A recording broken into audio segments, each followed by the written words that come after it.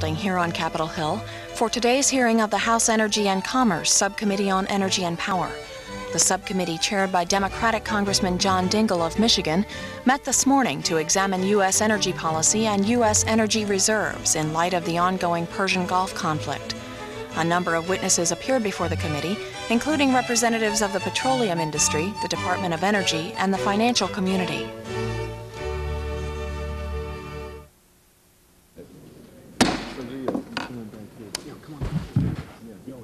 Committee will come to order.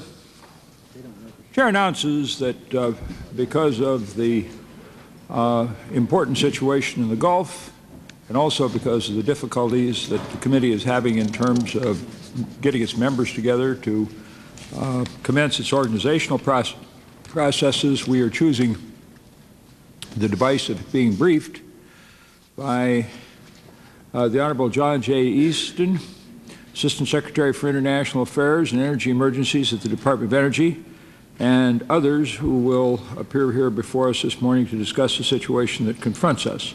The Chair wants to express my personal gratitude and that of the members of the committee to all who are here to assist us today in understanding the energy aspects of the situation before us. It had been the hope of the Chair that this matter could have been conducted by the distinguished gentleman from Indiana, Mr. Sharp, who was and will be the chairman of our subcommittee on energy and power. And the chair will defer to the distinguished gentleman from Indiana because of his very immediate and direct responsibilities in the matters into which we are now inquiring.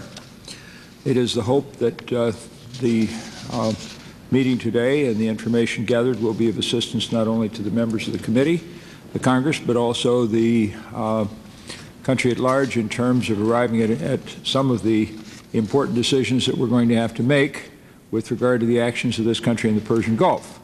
There are many serious considerations in these decisions, the foremost being the lives of those in the military protecting the interests of the United States. Today's briefing, however, does focus on an area of concern specifically of responsibility of this committee, the energy implications of the Persian Gulf situation. The Chair and the committee will inquire into how the Persian Gulf situation has affected the energy market and the economy so far. What and how could adverse effects have been lessened? The committee is going to inquire into whether we are ready for the domestic impact of a war in the Persian Gulf, particularly with regard to energy prices. And the Chair and the committee are going to inquire into what would an armed conflict mean for the energy market and the economy. And of course, we will be interested to know what can be done to mitigate or to moderate expected adverse consequences, and of course, what will be those consequences. Many believe the Persian Gulf situation precipitated the current recession. Those of us who were in the Congress in the 70s will remember the dire consequences of the Arab oil embargoes and the other oil shutoffs which occurred in the 70s and early 80s. And we can understand that the situation then, with regard to economic downturn following from oil shutoffs and huge aberrations in oil supplies, is not a surprising thing. According to figures from the Energy Information Administration, the price of crude oil on the world market went from a low in June of $13 per barrel to a high in September of $36 per barrel. Thus, at the peak, increased oil prices not only almost tripled, but eliminated the equivalent of almost 2% of the gross national product of the United States on an annualized basis, a very serious economic consequence which is going to be observed in its impact for some time to come. These increases have since moderated, but damage to consumers and to the economy of the United States has already been done. The possibility of armed conflict in the Persian Gulf could raise these economic costs even higher. One hopeful sign is that Admiral Watkins has announced that he will recommend a drawdown of the Strategic Petroleum Reserve if there's war in the Persian Gulf. That is a good sign. It was the view of the Chair, and from my discussions with the gentleman from Indiana, it was his view that this should have been used as a device to moderate the panic buying, stockpiling, and other things which occurred in August and September. And we are curious about the views of the Department now. If we had drawn down the Strategic Petroleum Reserve in August and September, could we have avoided, in the view of that agency, much of the harm caused by the embargo? As I've indicated, I think so. I'm not sure the administration feels the same way. The questions do remain. The other questions is, will our allies draw down their strategic stocks of oil? Is there a world plan to address any economic and supply consequences that will flow from a shutoff or from a war? Is there a United States plan to deal with this question? One of the concerns of the chair is that the department has been discussing a national energy strategy, which is the hope of, I understand, the administration that such strategy will be adopted and will be promulgated. It is, of course, the hope of the chair that such will be done. The question, of course, will be before us today as to where is that plan. We are, of course, confronted with the problem of, if the Secretary's recommendations are made, will the President act? On the downside, the chair notes we've used most of the world's surge capacity to produce oil. There's little likelihood that any shortfall will be made up with increased production. While we all hope that an armed conflict, if one occurs, and we hope it will not, will be quick and successful, I am concerned that the administration has not planned for the possibility that it will not be. A prolonged conflict could cause serious energy disruptions and significant economic impacts, not only on the economy of the United States, but upon the economy of the world. In addition, there is the question of terrorism, which will have to be addressed. I hope that the hearing today will help us prepare for the decisions that are going to be made in coming days. Because the committee has not yet formally organized and committee rules have not yet been adopted, this briefing, the chair notes, is not a formal hearing. However, customary procedures of the Committee on Energy and Commerce will be followed. Chair will recognize now the distinguished gentleman from Indiana, Chairman of the subcommittee, Mr. Sharp, for purposes of an opening statement. Thank you very much, Mr. Chairman. As you indicated, the most compelling concern of all of us are the lives that are at stake in the Persian Gulf at this point. But the immediate responsibilities of our committee is to help make sure that our government is prepared to move efficiently and effectively to protect the economy and people's jobs here at home in the event there is a military event, a war in the Persian Gulf, and or other lesser events that will disrupt the markets and send the prices rising through the roof. And we know that those will have a damaging effect on our economy and the lives of many people here at home, and not to mention around the world. The most important thing that we have done is consistently and persistently in the Congress, and usually had administrations that were willing to go along, fill the Strategic Petroleum Reserve and have this stockpile of oil ready to be utilized to help moderate the price impact on our economy when the market is disrupted. We have that in place, as everyone knows. Many of us believe it ought to be expanded, but it is available for use. And it is imperative that the administration in the United States, in coordination with the Germans and the Japanese, use it immediately upon the outbreak of any military activity there. And they have many options as to how to make use of it, but it must be very clear to everyone in the world market that it will be used. The Secretary of Energy has indicated that that will be the case, but I think it is critical that the President himself indicate that, given the fact that there has been an internal debate in the administration with opposition from the Treasury Department and elsewhere at every turn of this debate over the last 6 months. And so a policy that we thought was absolutely agreed upon during the Reagan administration years and agreed upon by the large bulk of energy experts, that is, that there would be early use of the Strategic Petroleum Reserve, either in a small amount or in a large amount, but whatever amount, it would be early use as an effort to quell and calm the marketplace. That policy, frankly, has been in question because of this internal debate in the administration and the reluctance to use it thus far. So it is imperative that the administration follow through on the Secretary of Energy's commitment to use it, and I think it would be very wise for the President to make that clear. I also think it is imperative that we lead, not seek consensus, but that we lead in the IEA and guarantee, to the extent we can, and I think we can have enormous influence on their decisions, that the Japanese and the Germans do likewise. Secondly, Mr. Chairman, we want to make sure, as we have probed the Department in the past, that the legal authorities that are necessary for the Department of Energy and the President to assure cooperation from those folks in industry who are subject to contracts and other concerns are able to move shipments of oil or other products, crude oil or other products, if it becomes imperative that this happen. Sometimes the term allocation is used. I think none of us believe that we ought to resort to the 1970s approach of over a full-scale allocation system. But we do know that there can be critical moments at which it is imperative that we get and have what we hope will be voluntary, but oftentimes a company cannot voluntarily comply if it's contractually committed elsewhere to movement of oil or products to critical points of need. The administration has this authority if IEA is triggered, and it is actually sharing oil, but that is a very restricted set of circumstances. It has the capacity under the current law to do this under Strategic Petroleum Reserve oil, to allocate that.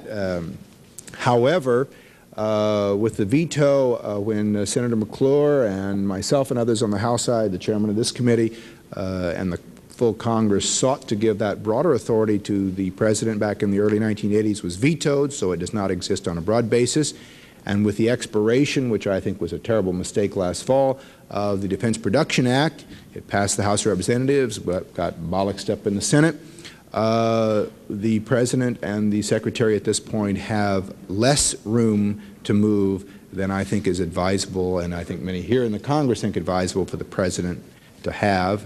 And I think it's imperative that we move rapidly in the Congress and we discuss with the administration the Defense Production Act. Mr. Chairman, I appreciate your cooperation and the significance you have over the years given to this issue, and look forward to hearing our witnesses.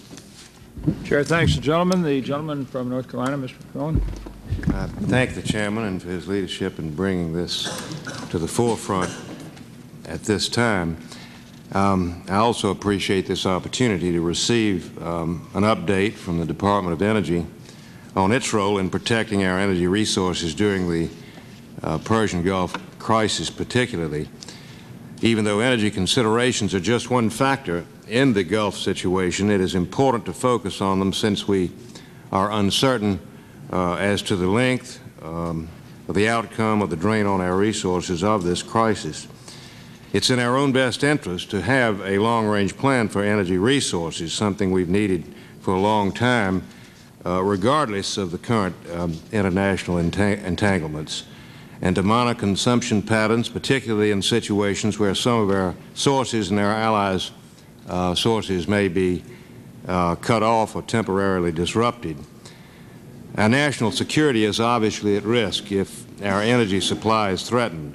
Our military and its support systems are a force to be reckoned with only if they are readily mobile and not on a short leash because of energy constraints. This is a particularly critical time in the Gulf crisis, and we must have abundant resources at our disposal to ensure that we are capable of accomplishing what needs to be done in the Gulf and in maintaining stability worldwide. I look forward to the hearing from the gentleman here this morning, and we'll have some questions for them later.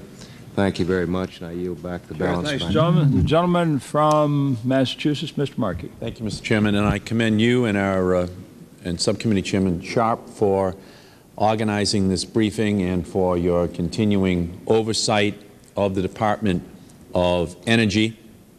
I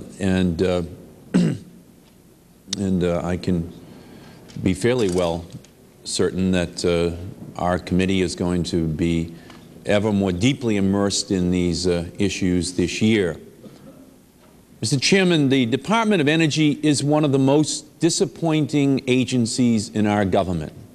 The sweep of its responsibilities is vast, from nuclear weapons production to strategic petroleum reserves to energy efficiency. The power of an energy secretary to move this country forward is at least as great as the power of any other cabinet secretary. Moreover, the potential for the Department of Energy to provide preventative medicine, thereby diminishing the likelihood of war or economic suffering, is nearly unmatched. Yet in the last 10 years of its existence, it has, for the most part, drifted without a helmsman or a rudder, while the global and domestic energy crisis have grown unabated. The fact that we are now more dependent on foreign oil than we were 20 years ago on the eve of the first OPEC embargo is shocking testament to the utter failure of our energy policymakers. The Department of Energy reminds me of a bureaucratic Bart Simpson, an underachiever and proud of it. Unfortunately, the cost of this failure is not falling on those responsible for it. No, the cost of our energy policy failure is falling on the families of kids who are on the verge of a massive ground and air conflict in Kuwait and Iraq. Young men and women have been asked to lay down their lives because a succession of energy policy leaders have been too timid to do their job.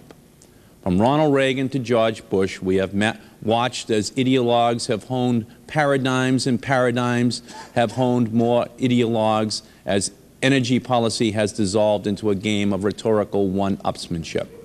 The only thing we have been able to count on is that any good idea will be opposed.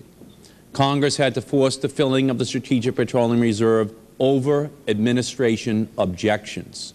Congress had to force the enactment of nationwide appliance efficiency standards that promise savings equivalent to 21,000 megawatt nuclear power plants.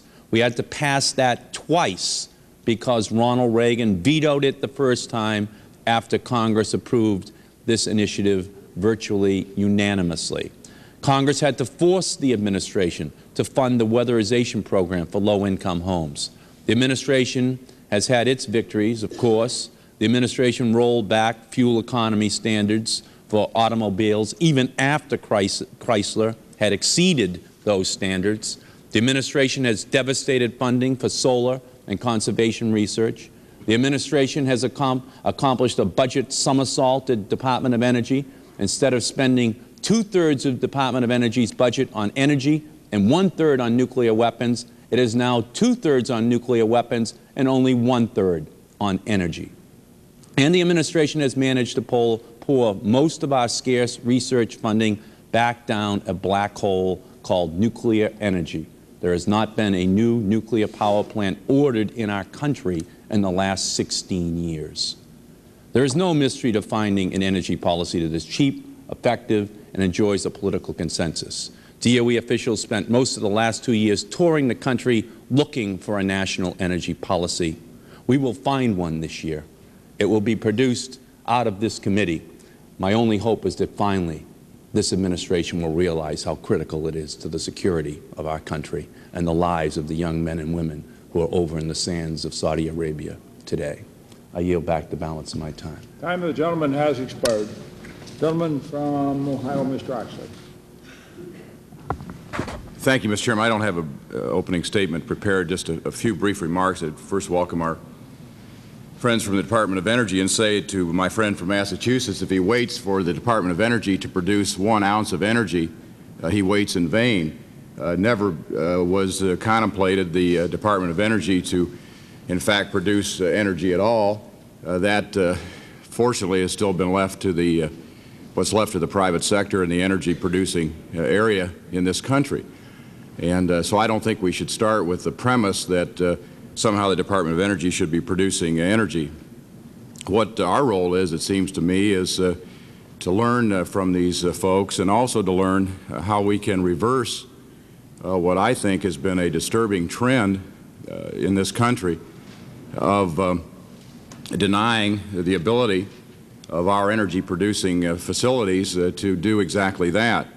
My friend from Massachusetts has consistently opposed the efforts of bringing nuclear energy to bear to provide adequate energy in the electric area for this country. He has fought consistently against any efforts to look for domestic sources of oil, either in Alaska or offshore. The list is endless. And I would suggest that we best start very quickly looking for those forms of energy, or we will be further behind the 8 ball than we already are. I couldn't agree more that we have seen our reliance on energy from foreign sources increase dramatically. I wouldn't expect that that's going to end anytime soon.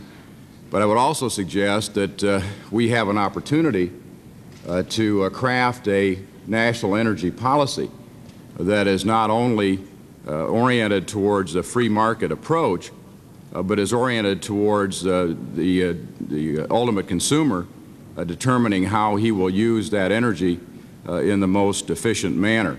If we can do that, and this can be the first step in that very difficult process, Mr. Chairman, I would suggest that this hearing will have been worthwhile, and instead of an opportunity to bash the administration or to bash the department or to bash whoever happens to be available, to sit down and really work out a national energy policy where we can draw a consensus from. And if this hearing is the first step in that process, then I'm a willing participant, and I yield back the balance of my time. Sure, thanks, gentlemen. The gentleman from Oregon, Mr. Wyden. No opening statement, Mr. Chairman. I think it's an important hearing, and I look forward to our witnesses. Mr. Chairman, it would be inappropriate, if not irreverent, for the youngest member of the committee to have an opening statement. Let me just... Sure, thanks, gentleman. I've been corrected. Gentleman from New Mexico. Thank you, Mr. Chairman. I, too, commend you for the timeliness of this hearing. I'm not going to have an opening statement except to say that the overwhelming message that I receive from my constituents, and I think many of our colleagues have received the same, is that we don't have an energy policy in this country. We sit here today debating these issues that are going to be the focus of this hearing, and at the same time, from the Department of Energy, from press reports, we see that what right now is at the White House is a list of options, not recommendations.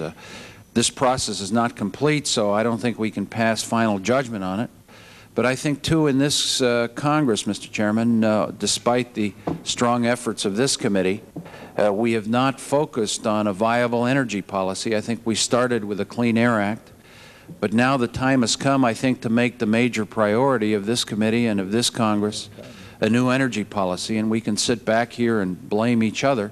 But I think very clearly, regardless of what happens this morning in Geneva, a policy that makes us less dependent on foreign oil, a policy that gives us incentives for oil and gas drilling in this country, that focuses attention on conservation, on renewable sources of energy, on alternative fuels. What do we do about the Defense Production Act, the Strategic Petroleum Reserve, are questions that should have been settled long ago.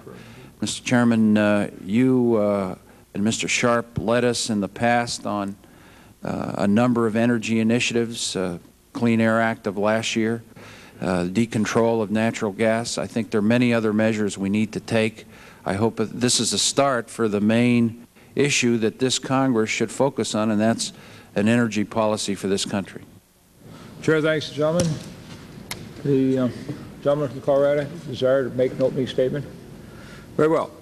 Our first witness is the Honorable John J. Easton, Jr., Assistant Secretary for International Affairs and Energy Emergencies.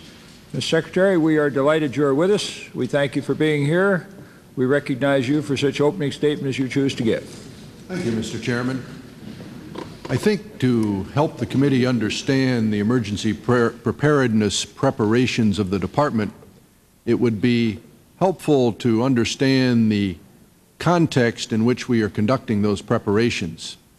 That context, the world oil market, will be covered by the Deputy Administrator of the Energy Information Administration, Larry Pettis, on my left.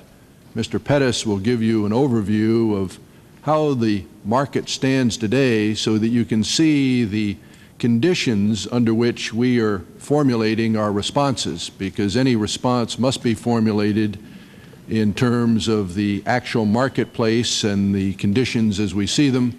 And so for the opening of this, Mr. Pettis will cover, and then I'll tell you what we have done so far. Larry? Okay, thank you, John. Mr. Chairman, members of the committee, I'm pleased to be here today to provide you a brief overview of the current situation with respect to petroleum supply and prices. We have provided a handout to each of you, and you may want to refer to that as I go through my points. If you'll turn to the 6th page in that handout, which is labeled Exhibit 1, you will see this chart presents the effects of the cutoff of supplies from Iraq and Iran. And what it shows is that by November of this year, the 4.3 million barrel per day loss in crude supplies had been offset by increases in productions from other countries, and that we expect that situation to continue throughout the first quarter of this year. More than half of that increase is in Saudi Arabia, but there have been major contributions from other countries such as Iran, the United Arab Emirates, Venezuela, Nigeria, North Sea, and Mexico. If you'll turn to Exhibit 2, this provides the current status of crude oil stocks in the United States. I think there's two notable points here. One is that stocks were very high just prior to the invasion, but that they have been drawn down over the past 4 months and are currently in the normal range. If you will turn to Exhibit 3, this provides the current status of distillate fuel oil stocks.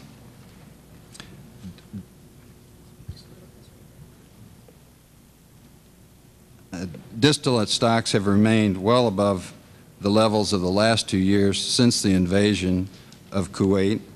Stocks are also higher on the East Coast and in the Midwest, the areas that are most dependent upon heating oil in the winter period. Stocks currently appear to be adequate to meet the winter demands this year. If you will turn to Exhibit 4, that provides the current status of motor gasoline stocks. Again, there's 2 points that are noteworthy here. You will notice that back in the August time frame, gasoline stocks fell very close to the minimum operating inventory as supplies were very tight immediately following the invasion. U.S. refiners continued to maintain high refinery runs in September and replenished gasoline stocks, and they are currently within the normal range. Exhibit 5 is the Carojet stock information. Primary level jet fuel stocks remain well above last year despite increases in demand this year. There are currently no apparent problems, but this is an area which we will continue to monitor very closely. Exhibit 6 is propane stocks. As you are all well aware, we had a problem with propane last winter, and there was considerable concern in the late summer, early fall regarding propane stocks when they were 8 to 10 million barrels below the level of the last 2 years. This situation has improved significantly, partially due to the warmer than normal weather that we've had in recent months, and stocks are now well above where they were at the end of last year and only slightly below the levels of 1988. Again, stocks are also high on the East Coast and Midwest, areas that are dependent on propane for heating fuels, and we currently believe that the propane stocks are adequate unless there are some very unusually cold weather or refinery problems.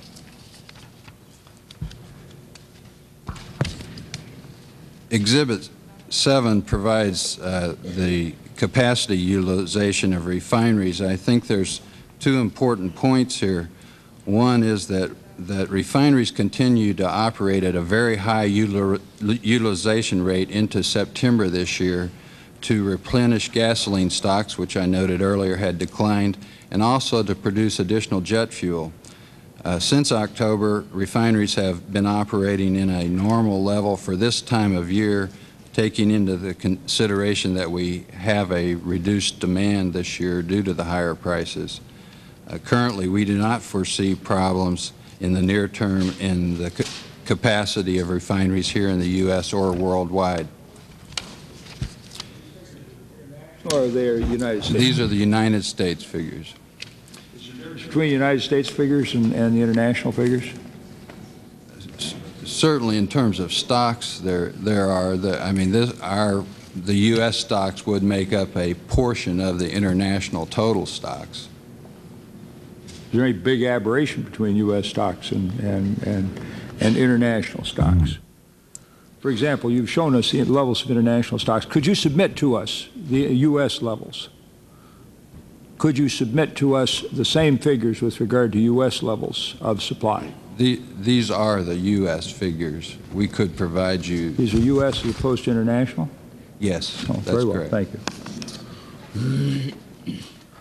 If you could skip through the next 3 pages, we have provided a brief write-up of how we believe the market has responded both in last winter's heating fuel crisis and in the current events.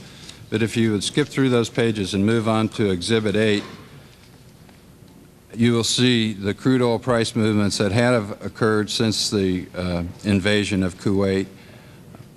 Prices moved up very abruptly in August with the loss of exports from Iraq and Kuwait, uncertainty about whether replacement supplies would be made available by other countries, and also fears that the conflict could spread.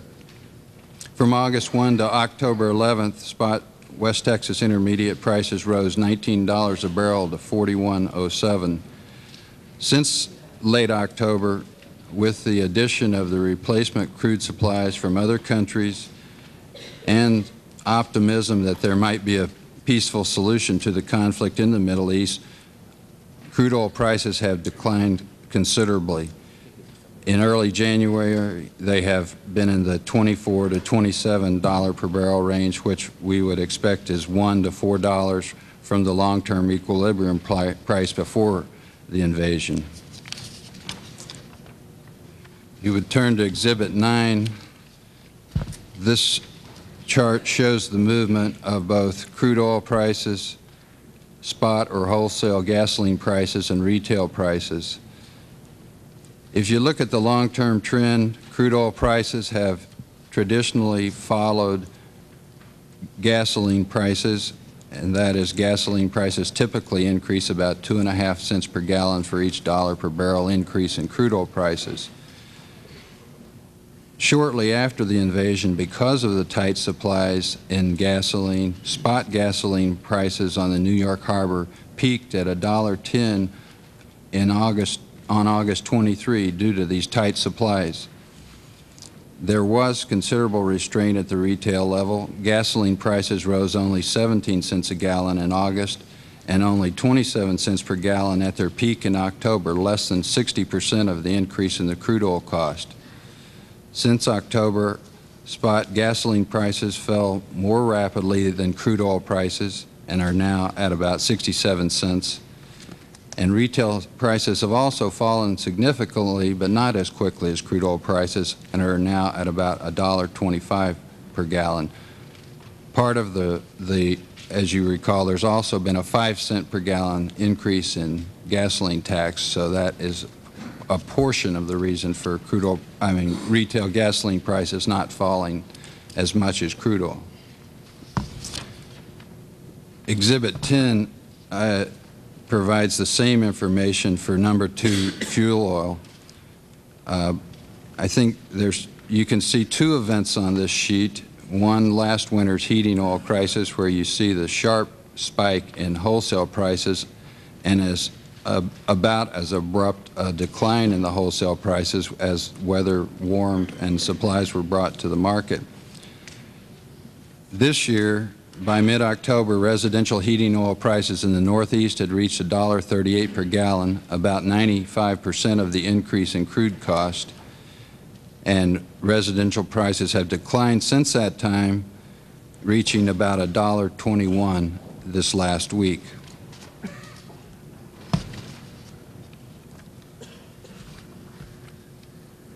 Exhibit 11 has similar information for propane. By mid-October, residential propane prices were about $1.30 per gallon on the East Coast and 98 cents per gallon in the Midwest. By mid-December, these prices had declined to $1.26 and 86 cents respectively, and the U.S. average was 98 cents per gallon.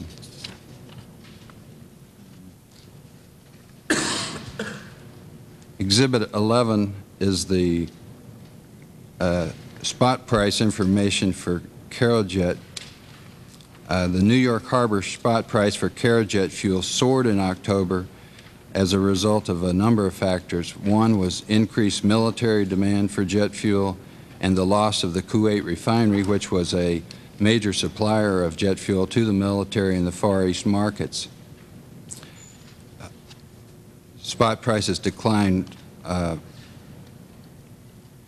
rather sharply and have fallen almost 50% since mid-October and are now within 3 cents of heating oil, which is the normal spread between those two products.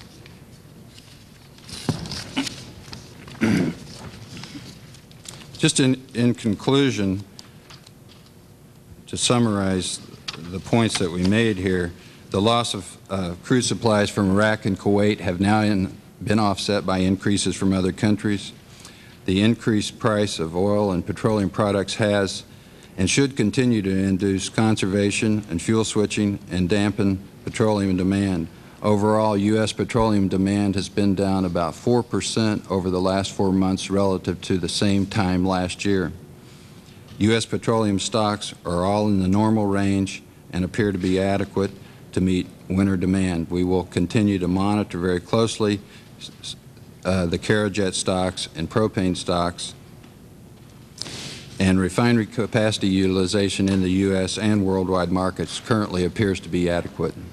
Thank you.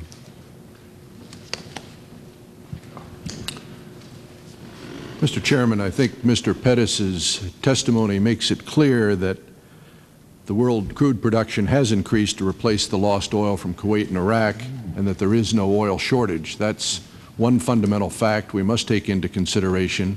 And I think the second point to be made, which has been critical to our preparedness, is that the U.S. and the allies do have the capability to respond to any further interruptions in supply that might occur. Very simply stated, the operation of the free market has restored and stabilized world oil production to levels that prevailed before the rise in prices, and that served the function of both enhancing oil supplies and reducing demand. Should hostilities occur, however, DOE believes that the currently available strategic and commercial stocks, as well as the oil and floating storage, would be sufficient to offset any plausible further disruption in supplies. In addition, product stocks are at comfortable levels, as you heard from Mr. Pettis, including stocks of propane, which were low at the beginning of the season, but now are deemed sufficient to meet the demand which is expected. Following the invasion, Admiral Watkins ordered an immediate focus by the Department on the Persian Gulf issues. And since that time, we have done the following. We've conducted 5 high-level exercises involving a number of government agencies and members from the congressional branch and the private sector to test our energy emergency plans and to implement any improvements that were identified in the process of these exercises. Secondly, we've run a successful test of selling oil from the Strategic Petroleum Reserve. Third, we've been coordinating any required responses with the International Energy Agency at special meetings of the Governing Board. And finally, we've increased our critical data collection for activities in the Middle East. Let me elaborate very briefly on each of these 4 activities. First, the emergency exercises we've conducted. Since August 2nd, my Office of Energy Emergencies has conducted 5 major exercises at the interagency level to test our existing response plans. In September, we conducted exercises in which we ran a range of possible disruption scenarios, planning for additional losses of regional oil in 2 of the exercises. In November, we ran a test scenario of the current case, and we looked at some of the economic and environmental risk assessment and the impact of military fuel requirements. Also in November, my office simulated the impact of severe winter weather, such as we had about a year ago in December. Finally, on December 20th, we ran our 5th exercise in which we conducted a high-level public affairs and interagency coordination exercise to examine the government's ability to get vital information on energy supplies to the Congress, to the energy markets, and to the American public in the first critical days of any potential conflict. The Secretary of Energy, the Defense, Civilian, and Intelligence Agencies, the National Security Council, other executive offices, industry executives, public policy analysts, and senior staff from both House and Senate committees have participated in these 5 exercises. I think the result of these is we are prepared to implement an immediate response to a wide range of possible emergencies which could occur. Second is the conflict-related data monitoring and analysis. Since August, both the Energy Information Administration and the Department of Energy's Office of Intelligence have been working continuously to improve the monitoring capability and to direct the flow of very time-sensitive information to the key decision makers and analysts who must react to this. Some of the reports, for example, that the EIA is putting out, I think, are a result of this. Third is the test sale of the Strategic Petroleum Reserve, which was ordered in September. As part of the EPCA extension, you gave us, the Congress gave the President the authority to conduct test sales. On September 28th, we issued a notice of sale for 5 million barrels. Offers were opened on October 5th, and contracts were awarded by the 18th of October. Deliveries began the very next day on October 19th. I think the result of this test sale is that it accomplished all of its objectives. The physical ability of the system to draw down and deliver oil was proven, as were the equally important bidding, contracting, and scheduling processes. However, during the test, we were confronted with substantial evidence that there may not be enough U.S. flag tankers to support a large SPR drawdown. The SPR contains 586 million barrels of crude oil, which are stored in salt caverns, as you know, in Louisiana and Texas. And we've applied the lessons learned from that test sale, and today the SPR remains at alert, ready to implement a full-scale drawdown. Next, IEA preparations. Since August 2nd, the International Energy Agency Governing Board has met 5 times to assess the impact of the crisis on world oil markets, and also to evaluate the IEA member countries' response capabilities. Currently, the Governing Board does not believe the situation warrants a formal emergency response at this time. However, in the event of any possible hostilities, the Board is prepared to implement response actions already developed for use if needed. I might add that this Friday is a 6th meeting of the Governing Board to continue to refine the response mechanisms of the IEA, and I will be leaving this evening to attend that. Let me briefly discuss the emergency legal authorities. As you know, the Department has a number of emergency authorities other than those that were available under the now expired Defense Production Act. For example, the Energy Policy and Conservation Act, EPCA, empowers the Secretary of Energy to use the SPR, and also contains provisions to facilitate U.S. involvement in the activities of the IEA. As this committee is aware, the non-permanent provisions of the Defense Production Act, the DPA, expired last October 20th. This authority would have allowed priority access to materials, such as petroleum products, needed to support Operation Desert Shield.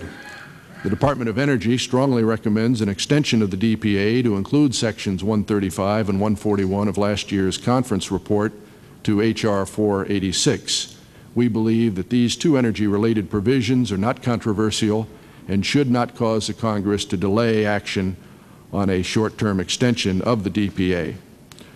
I should say we do not believe that there are any additional emergency authorities cited in your invitational letter which are needed to ensure an effective response to a severe oil emergency. The administration would strongly oppose any new price control or allocation authority.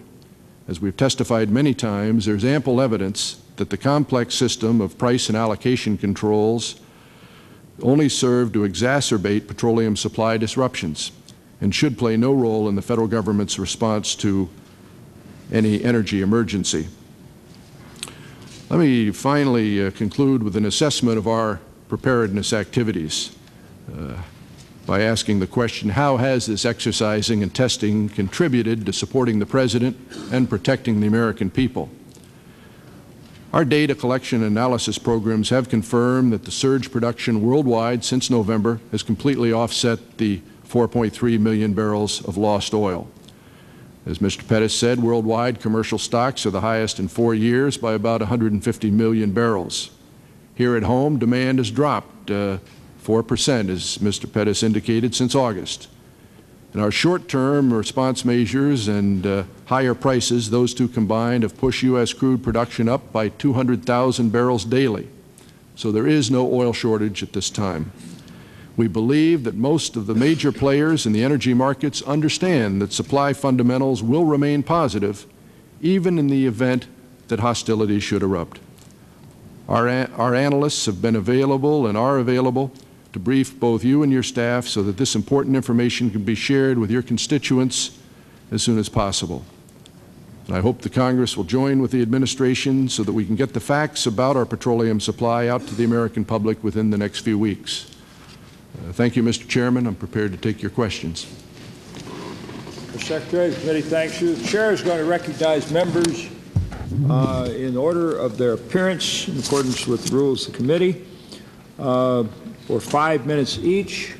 The chair will begin with the distinguished gentleman from Indiana, Mr. Sharp, Chairman of the Energy and Power Subcommittee. Mr. Sharp. Thank you very much, Mr. Chairman. Secretary Easton, does the United States government now have commitments from Germany and Japan to cooperate in a drawdown should hostilities break out in the Persian Gulf? We have not yet reached that stage, Mr. Sharp. We do have, as part of the IEA emergency planning, we have what those countries have indicated as their response capabilities to a range of possible disruption scenarios. The IEA has a standing group on emergency questions which has met about as many times as the governing board to prepare the countries and determine what the countries will do in various scenarios. And so we do have commitments from those two countries as to what they would do in a range of disruptions. How fast, if the President of the United States or Mr. Hussein or someone else triggers a significant military action which is apparent to everyone at noon today, how fast can the coordination of the IEA take place to decide to draw down, to announce a drawdown? Current plans, Mr. Sharp, are that that would be done within 48 hours. We are meeting again this Friday to refine that process. It just strikes me that it ought to be so clear in the minds of the President of the United States and the German government and the Japanese government of at least under what 2 or 3 scenarios they would do, that it wouldn't take more than a half an hour through telephone calls to make an assessment as to whether they're ready to go or not. What that requires is an advance commitment. And I keep getting the sense that the discussion before this committee previously on this question has always been, we're all cocked and primed to talk about it when we get together at these collective meetings. And I hope that I'm an error in my view that that's what it takes. 48 hours is a long time to respond in this kind of a situation with something that ought to be so clear. In fact, it's, in my judgment, is a quiver in the President's, an arrow in his quiver now, that to one more indication to Mr. Saddam Hussein that we're prepared to move decisively. And I hope that there's no want of decisiveness on that. Let me ask a second thing. On the Jones Act waivers, am I correct that you folks now within the administration feel that you have the ability to grant the waivers with sufficient speed if American tankers are not available, that foreign tankers can be used and not disrupt a major drawdown of SPRO? I do believe that is the case, Mr. Sharp. We have 2 current memorandums of understanding among the 3 primary agencies, the Department of Energy, the Customs Service of Treasury, and the Maritime Administration of DOT. One arose out of last winter's problem with transporting products. The other has been in place for several years now, dealing with the SPR. And we believe that those memoranda do provide for a mechanism so that Jones Act waivers can be expeditiously processed. I appreciate that, and that's extremely important, obviously. Third question I have relates to your indication there is no physical shortage, which certainly is the evidence at this point. My concern is that the language of some administration officials and the legal language that is in EPCA suggest that there will never be a use of the Strategic Petroleum Reserve until there is something called a physical shortage. But in the reality, in a deregulated market, what happens is the price always goes up to help alleviate the shortage. That is, to drive somebody out of buying from the marketplace. That is what the market is all about. That's what the pricing mechanism is all about. So that you will theoretically never reach a point where there is a physical shortage. The price will be first $35, then $45, then $55, then $100 a barrel, and somebody will quit buying. They can't afford it. They don't want to buy. And so I'm trying to drive out of the thinking of some of the ideologues that I sense at the Department, that every time they hear the word, if they don't get somebody chiming in and saying there's a physical shortage identified, then we don't respond. The purpose of this thing is to protect the economy from a major disruption of the marketplace. And we can argue about whether that's at $10 a barrel increase or $15 or $25 a barrel increase that is the major disruption. But I hope that we're out of this simplistic notion, which is in everybody's speeches, that it's a physical shortage that is apparent. My concern about the current situation is we have, through great surge capacity in Saudi Arabia, Iran, Venezuela, as you mentioned, the Alaskan fields, the Texas fields, all are up in production, and that has helped unquestionably in this current situation, as well as decline in demand. How much more surge capacity is there is the real question. And my time's going to run out here, but I really am a little concerned about the sanguine view of the Department about a replacement of facilities in the Middle East during military actions there. And maybe I should get to that quickly and just ask you the question. If Ras Tanura, I don't know to what degree militarily people think they can defend that massive complex there off the coast of Saudi Arabia, or on there at Saudi Arabia in the Gulf, but obviously an enormous quantity of oil flows through that. And it has survived some fires there, so it's there's obviously preparation. What preparation? I mean, how vulnerable is that? And wouldn't there be then some major gyrations in the market if that kind of a place is struck? Admiral Watkins and I visited that part of Saudi Arabia a little over a month ago, and in our discussions both with the ministry, with Saudi Aramco officials, with General Schwarzkopf, we believe that that is quite well protected, quite well defended. It certainly has, as most of the Saudi complexes do, has a great deal of redundancy. As you noticed, there was a fire that, but yet the refinery at Ras Tanura is still operational. It's still producing, and so we have not significantly hampered our capability to receive products from that refinery. It is producing right now at about 50%. So we feel that the security plans, as we were briefed, do appear quite adequate, and we have a very large number of troops there. I just always am hoping that I think it's very important the planning processes you folks have been going through, and certainly departments should be commended for that.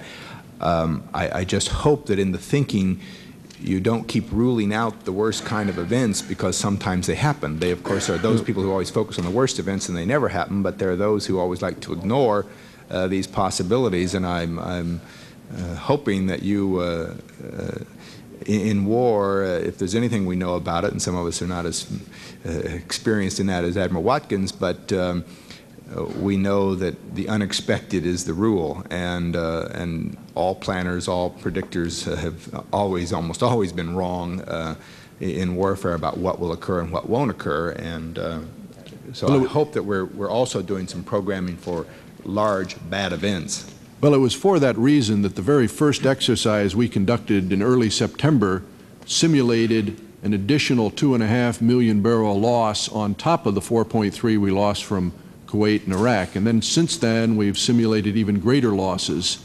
Obviously, the responses to these levels of loss would involve very heavy reliance on the Strategic Petroleum Reserve and the use of stocks by our allies. But we have in our exercises, and as I say, the very first exercise, considered right off the bat what happens if we lose another 2.5 on top of the 4.3. Thank you, Mr. Chairman. The time of the gentleman has expired. Gentleman from North Carolina, Mr. McMillan. Thank you, Mr. Chairman. Are we saying that a worst-case scenario is, I suppose you could expand on this with your imagination, but the likely loss of daily production in the event of a conflict in the Middle East would be in the range of 2.3 million barrels a day? Congressman, I would not like to use worst-case scenarios because worst case could vary in the minds of different people.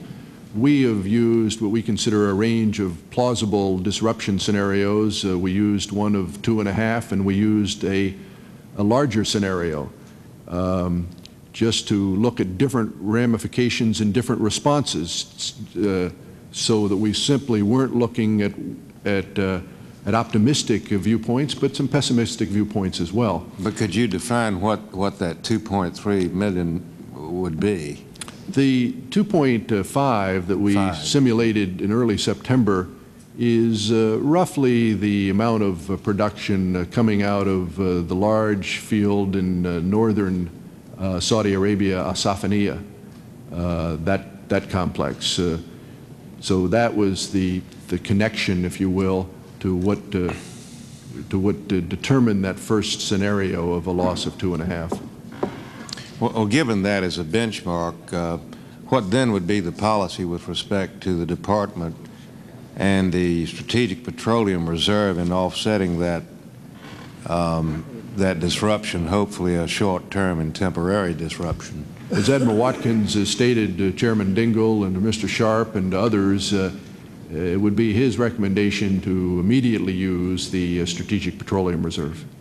So that one might conclude there then should be no effective shortage, at least in aggregate supply. That is correct.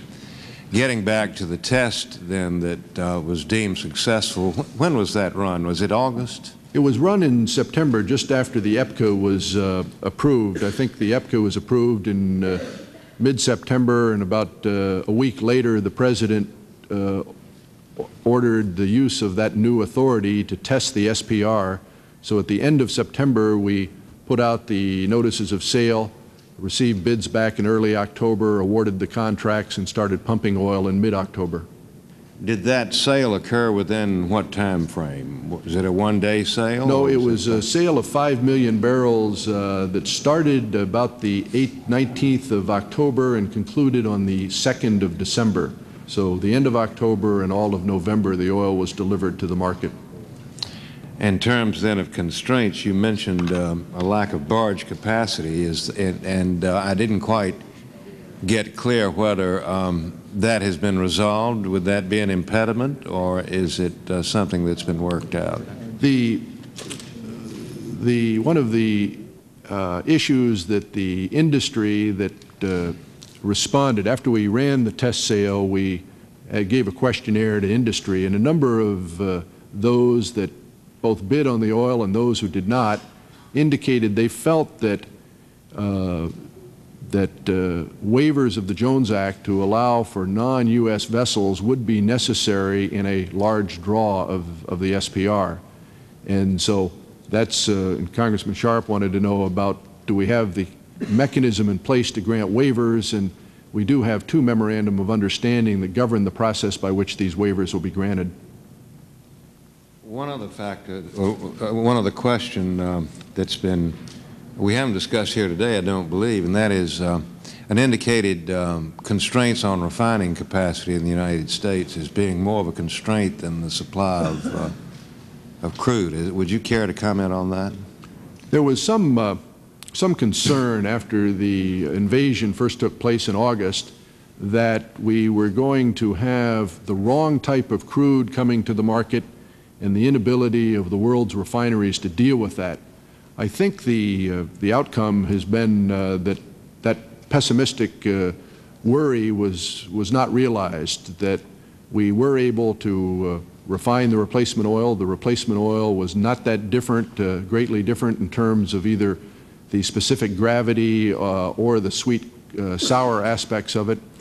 And right now our refining capacity is in the mid-80s, about 84 or 85% of utilization. So I think that we are capable of handling all the oil that, all the crude oil that's coming into the country and that we're producing ourselves. I realize that there are some different opinions with respect to the degree to which the reserve should be used to try to influence price. And we're sitting here in a situation in which you've testified that essentially the world supply today is back to normal despite the lack of flow from Iraq and Kuwait, and yet the price is elevated above pre-crisis levels, indicating that it's based on something other than supply and demand. Did the release of the 5 million barrels have any impact on price at that time, in your judgment? It really didn't, Congressman, and it wasn't intended to. It was certainly not a sufficiently large amount that it would have been intended to impact price in any way. And our purpose was really not to impact price, but simply to test whether the system worked both physically and procedurally. One final question. Has the White House indicated that Secretary Watkins' recommendation to the use of the SPR will be followed? I don't think a formal decision has been made yet, sir. I have no further questions. Thank you very much. Time the gentleman has expired. The chair recognizes the gentleman from Massachusetts, Mr. Markey. Thank you, Mr. Chairman, very much. In your worst case scenario planning, Mr. Easton, where does the price of oil go? What did you plan for? I don't know, Larry, is that in our models, and is that a classified model or not? In other words, we have a number of models, Mr. Markey, that the EIA has run under different scenarios that may be classified information. I'm not sure. I don't recall. Is that?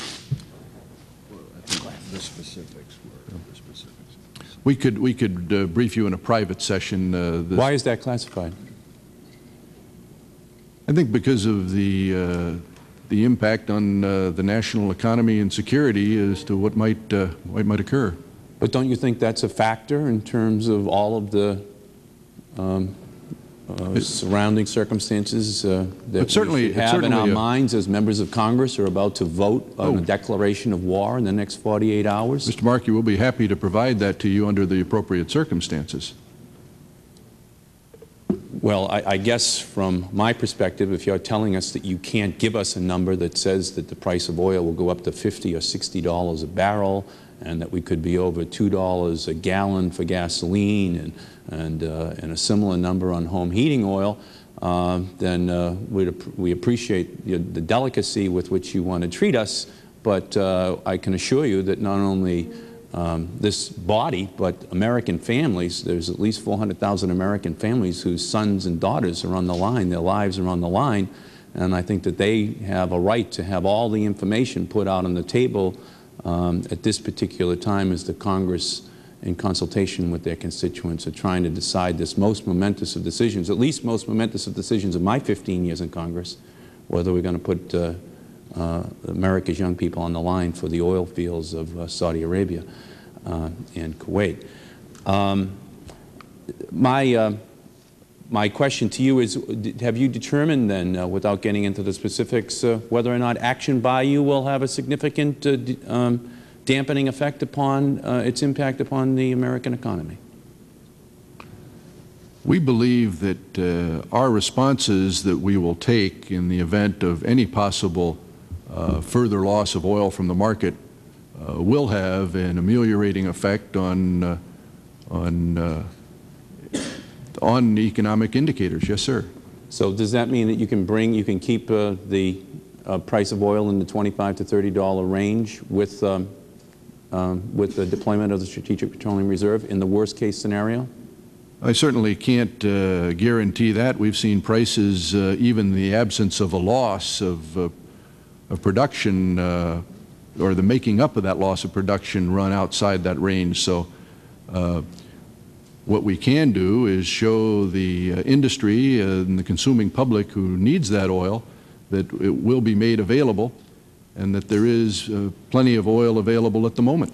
I understand plenty of oil is available, but for a woman with 2 kids and a 3-family home in Boston right now, she's paying 20 to 30% higher for her gasoline and home heating oil than she should be, even as her Department of Energy is telling her that there's no oil shortage. So you're talking about shortage, and we're talking about prices to consumers in America. And we right now understand that there's a large disparity that exists between what you're testifying with regard to the actual supply of energy and what the prices are being charged for it by oil companies, and what the price is very likely to become, even if you tell us that you have put in place strategies which will ensure that there will be adequate oil supplies. And you say that it's so sensitive that you can't even give it to us because it is classified. And the question I'm asking you, as we're already deep in a recession across this country, the Northeast affected perhaps right now more seriously than other parts of the country, is what you're doing to ensure that the oil companies and others understand fully the responsibilities which they have at this momentous time. And moreover, Mr. Lent and I last year worked, as you know, to include a regional product reserve in the in legislation that passed out of this committee and was signed by the President to ensure rapid distribution where oil is needed most, that is in the Northeast, where we're most dependent upon imported oils. What are you doing right now to implement that regional reserve mandate that passed out of this committee Mr. Lent and I sponsored? That mandate required 2 things, Congressman. One is that we conduct a study to determine how to appropriately exercise that authority, and then secondly, be in a position to implement the legislation during fiscal year 92. We have started the process of the study, and then that will guide us as to what needs to be done to comply with the terms of the statute. So are you committed to its implementation? We're obligated to by the statute, yes, sir. Let me ask you this then. The extra 30% right now, which is being charged to consumers for gasoline and home heating oil, do you think that's unfair? Do you think that's a windfall? I would not characterize it as a windfall, no, sir. How would you characterize it? I'd characterize it as a result of the economic conditions prevailing in the marketplace. Which says that although there is adequate supply, that prices are going to be 20 to 30% higher than they should be? Well, there are other factors than supply. Congressman Sharp mentioned one of them, and that is the concern by some that there's limited further surge capability, concern by others that hostilities could erupt. There are a variety of concerns that impact on the marketplace. Okay. So do you think that it might have made some sense then thus far to have already deployed the Strategic Petroleum Reserve if in fact the marketplace does not work given those conditions to ensure that there is adequate and proper pricing out in the marketplace? I think what our experience has shown is the market price has worked. Prices have brought more oil to the market. One of the consequences of prices is it affects demand. We've had lower demand. We've had more supply come to the marketplace. It's helped make up that part of that lost 4.3 million barrels.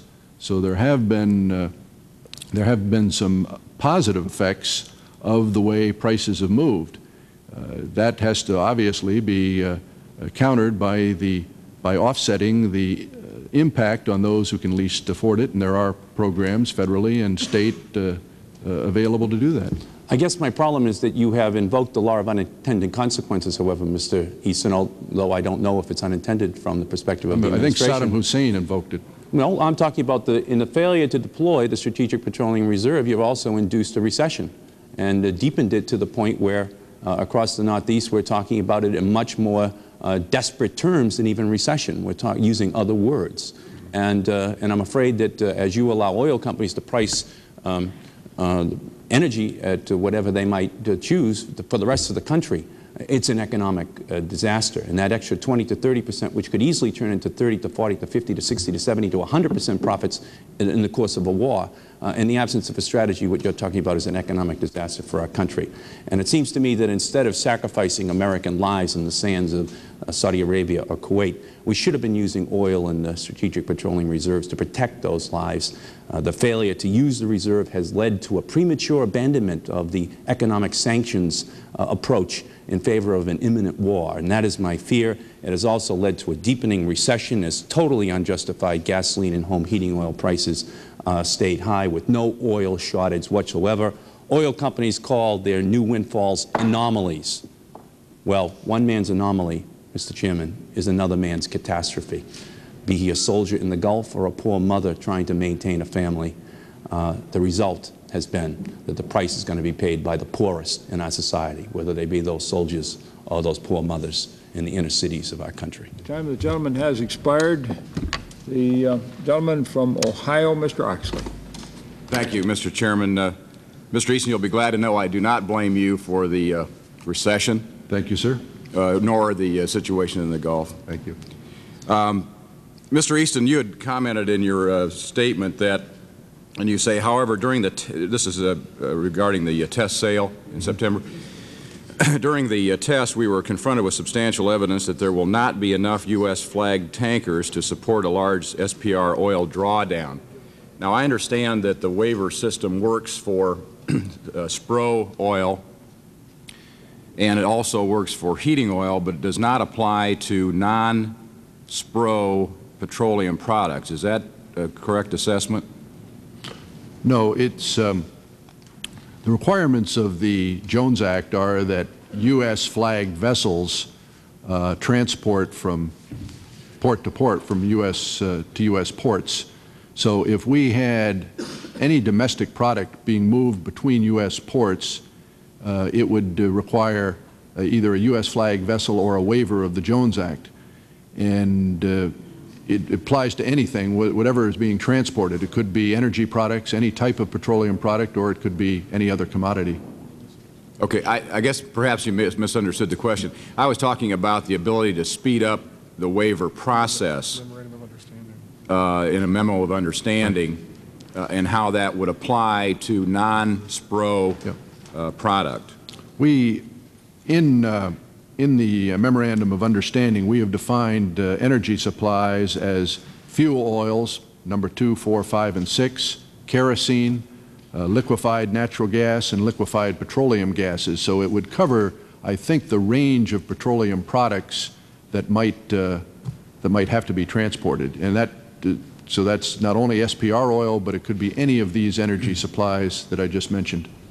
Okay, I think that Mr. DeBona may have something to say about that at a later panel. I was just trying to set the stage for that.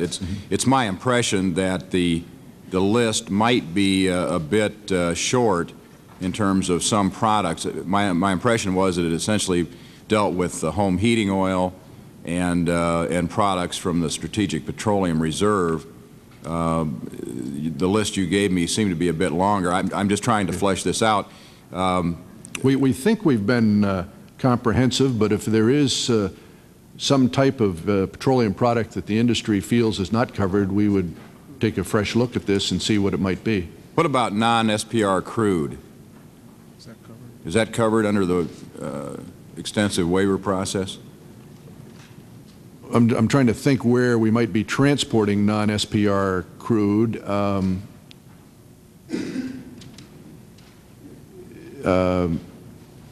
We obviously import a great deal of crude oil, and that can come in but if it's being transported between American ports. Well, for example, so would Valdez that has to come in on Jones Act that is under vessels. the Jones Act. Anything transporting between, so the big oil that we move is the Alaska oil, and that has to be on Jones Act vessels.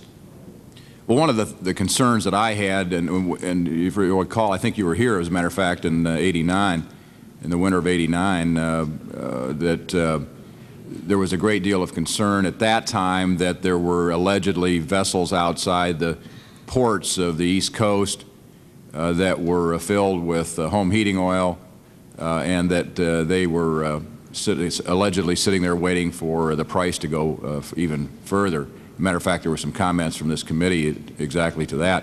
When we looked into it, it appeared that there was some problems with the Jones Act, and at that point we determined that we would try to facilitate a situation where waivers could be available under those circumstances, so you didn't have this anomaly of ships literally sitting off port, not for the reason that was prescribed, but in fact because of the Jones Act prohibiting them from delivering their product.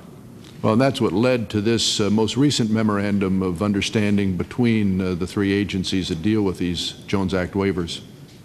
Let me ask you this. Do you have any doubts whatsoever that Germany and Japan and the United States will draw down our all of our strategic petroleum reserves if the situation is such that it's required? I'm confident, based on the IEA meetings that I've attended the last 5 sessions since August 2nd, that if the IEA elects to use its coordinated emergency response measures, which include stock draw, that those 2 countries will participate, withdrawing their stocks. And is there a particular trigger mechanism? If you could just explain to the committee a bit how that works, it would be most. There are 2 response systems that the IEA has. One is the emergency sharing system, which has a 7% trigger. If there's a loss of 7% of the oil, that system can be triggered. The second is a more flexible system called the Coordinated Emergency Response Measures, the CERM, and that involves a variety of both drawing down stocks, using demand restraint, and fuel switching. Thank you. Thank you, Mr. Chairman. Time of the gentleman has expired. Chair recognizes now the gentleman from Oregon, Mr. Wyden. Wait. Thank you very much, Mr. Chairman. I appreciate the opportunity for these questions. Let me say, Mr. Easton, my constituents simply don't believe now that the Allies are doing their fair share in Operation Desert Shield. And I must tell you that both in answers to Chairman Sharp and to my colleague from Ohio, Mr. Oxley, I have not heard you describe what hard commitments we now have from the Allies for dealing with an energy disruption. For example, in response to Congressman Oxley's question about Germany, Japan, what you said is you're confident that if they agree to a drawdown, then in fact they will have a drawdown.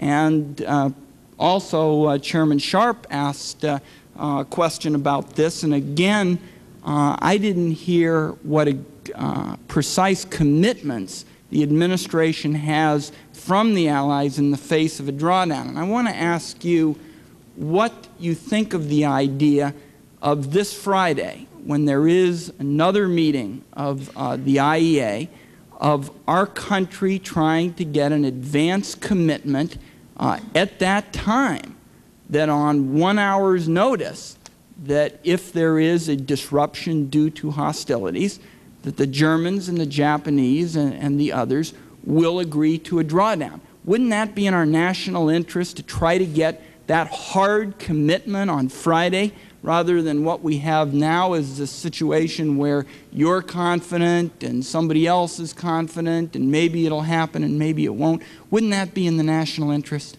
One of the reasons for the meeting this Friday, Congressman Wyden, is because the last meeting, the final UN resolution setting January 15th for a withdrawal, that resolution had not been enacted at the time. We had the previous meeting that called for a 48-hour governing board meeting.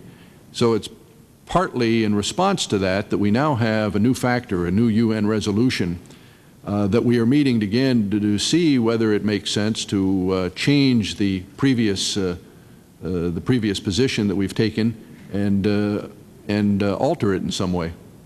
Well, I just think that there's a real good chance that prices are going to go up something like $20 a barrel before anybody even starts to talk about getting a meeting together. And I want to ask it again.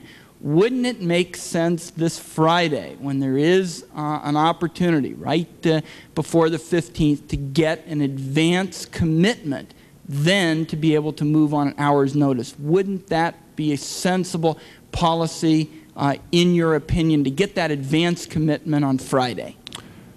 I think it obviously makes sense to the United States to do all we can to prepare in advance and get everything out of the way that we can, all the decisions that need to be made, so that if hostilities erupt, if the crisis is not resolved peacefully, that the IEA has done all it can to be ready to move. And so we would agree that the more that we can do to reach an advanced state of preparedness would be useful and would be worthwhile. I know you have problems within the administration on this, but I want you to know this member, and I think others, feel that that's the kind of commitment we ought to get, a hard one. We ought to get it this Friday, because just to let this go off into Never Never Land, the way we always seem to do with the Germans and the Japanese, is, I think, not in the national interest. One last question, if I might. The first point that you make with respect to the administration's approach for dealing with a disruption is you say that administration measures to reduce demand and increase production have already made a difference. Could you tell me what measures you're talking about? Because at least with respect to reducing demand, as far as I can tell, the only thing that's happened is Secretary Watkins had some good ideas and he went to a cabinet meeting and got clobbered for his ideas on conservation. So if you could tell us exactly what measures you're talking about, particularly in terms of demand reduction, and what difference they've made up to this point, that would be helpful. There were a number of recommendations that were made by the Department both in August and September. As soon as the 4.3 million barrels were lost, we had what we called short-term measures announced in August, medium-term measures announced in September. These were outside of whatever we're doing as part of the National Energy Strategy. The August measures were designed to do whatever we could in a very quick time to either increase production or decrease consumption of oil. Much of the August recommendations in the decreased consumption area had to do with motor vehicle transportation, a public information and awareness campaign to help motorists determine what they might do to reduce consumption, pointing out the advantages of driving the speed limit, increasing carpooling, van pooling, and the like. We stepped that up in September by adding additional medium-term measures which would have a longer impact, and some of those measures were... My chairman's got the gavel up. Do you have any figures on what the amount of reduced consumption was due to your transportation measures? I think that, and I'll have Larry correct me if I'm wrong, that we can measure the reduced demand, but part of that reduction is due to the price consequences. And so I'm not sure if we can distinguish how much of the reduced demand in this country has been due to price and how much has been due to our measures, but Larry may want to add on that. There were estimates of how much demand could be reduced by these measures, but as John points out, it is very difficult to separate out a number of factors that are going on to reduce demand. My time is up, but I think that demand's down because of recession and weather, and I'd like to see any data you have as to the effect of your measures, because I think it's an illusion to say that your measures have really reduced demand. And I thank you, Mr. Chairman. The time of the gentleman has expired. The chair recognizes now the gentleman from Massachusetts, Mr. Studs.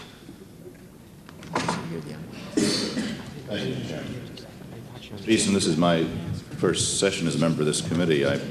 Hence my modest declining to make an opening statement. But I do come here from 15 years of service on the Foreign Affairs Committee, and this morning's session is a good example of why I chose to make that change.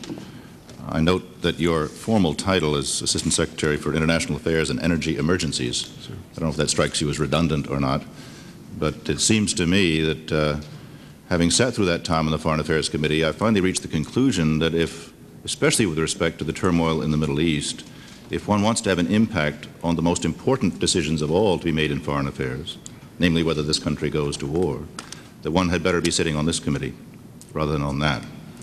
And it does seem to me that had we in the past decade had some semblance of a national energy policy, we probably would not be on the verge of a major war at the moment. And therefore it seems to me that, this is not to you personally, but that your department, your agency, probably bears as much or more responsibility for the situation in which the United States now finds itself than the Department of State or the Department of Defense or any other agency of this government. And while I might phrase it somewhat more mildly occasionally than my colleague from Massachusetts, I think that is an awesome responsibility to bear as we contemplate what we must contemplate in the next few days. Here, I remember very clearly the recent appearance for the Foreign Affairs Committee. The Secretary of State attempted yet again to explain to the American people why we are where we are in the Persian Gulf. And he, I think correctly, suggested that there was a considerable diversity of reasons, that there was a complex region, to put it mildly, and there were enormous complexities behind our presence. And he went down some of them. And he talked about the need to deter Iraqi aggression further into Saudi Arabia. He talked about the need to free the hostages. He talked about the need, which some of us feel less compelling than others, to restore the Emir of Kuwait to his throne. He talked, as we increasingly hear talk of these days, about a new world order, which sounds very nice. And he talked about the evil man Saddam Hussein, and he listed a set of characteristics of Mr. Hussein that are pretty awesome and, so far as I know, pretty accurate. He neglected to note that the same description could probably have applied to Mr. Assad of Syria, and that at the moment we are not arrayed against the Syrians. As a matter of fact, we appeared temporarily to be allied with them. And he summed up the situation by saying, well, what it comes down to, simply put, is right versus wrong. I think simply is the correct word there, and I think it is really frightening to suggest to the American people that our troops at the moment are poised on the brink of some kind of a crusade for right versus wrong. I pointed out to the Secretary that the word oil did not appear until the final page of his statement, and then only once. And I suggested that had it not been for oil, that there's no way on earth that any rational person would think that our forces would be where they are now, and the Congress would be on the brink of the kind of decision that we have to make now. I was not comforted by your response to Mr. Sharp and to Mr. Markey on the question of what is the worst possible scenario. We're now reading in the papers all kinds of figures about the worst possible scenario in terms of U.S. casualties, in terms of lives lost and wounds incurred, but apparently we're not going to be hearing, at least not from the administration, about what happens in the case of a major disruption of Saudi production. I don't know what happens. I'm not comforted by your factors in your report that say that, the supply is okay now, but it's okay, thank goodness, because A, we have declining demand, which I think means we're in a recession. I'm damned if I know why that's good news. B, we have higher prices, self-evidently. And C, we have warm winter weather this week, or this month so far. That's nice, but I don't know about your agency, but I doubt that it can control that any more than the Congress can, and that's apt to change. I frankly don't understand why you're not here saying to us what we must do forthwith and should have done a long time ago is to move towards reduced dependence, reduced and eventually elimination of the addiction to oil from the Middle East. Do you for 1 minute think that were it not for that addiction, for the West in general and us in particular in this instance, that we'd have 500,000 men and women in the Persian Gulf at the moment? Do you think if the principal product of Saudi Arabia and Kuwait were filbert nuts, that we would have 500,000 troops over there right now? First embargo. Thank you, Mr. Chairman. Chair thanks the gentleman. Time of the gentleman has expired. The chair recognizes now the gentleman from Maryland, Mr. McMillan. Thank you, Mr. Chairman. I was reviewing the analysis on energy that was sent out by your department on August 21st, and the reason I'm interested in pursuing this line of questioning is to understand what changes may have been made in that. And you were talking about an SBR drawdown in the case of a crisis of 3.5 million barrels per day, with the earliest operative date would be 16 days from a presidential decision, and that policy would be in effect for 3 months. What changes have been made since that report? Would you, if you had to make a correction of that report? Is that your EIA report? I'm not sure which report you're referring to, but I can tell you what's changed since August. But I've wanted to. Well, this is an August 21st report, and I'm quoting that the U.S. SBR drawdown of as much as 3.5 million barrels per day for 3 months, and it would be within 16 days of a presidential decision with a maximum rate within 30 days. What I'm trying to understand is, because of some testing of the SBR and so forth, has any of that changed? I think what, if nothing else, the testing of the SPR has confirmed our belief that we could meet the objectives stated in that report, that we could indeed draw at a 3.5 million barrel a day rate and sustain it. Within 16 days? Yes. Let me review with you the test sale. The test sale was ordered by the President. The Secretary of Energy directed it. The notice went out on the 28th of September. Bids came in on the 5th of October.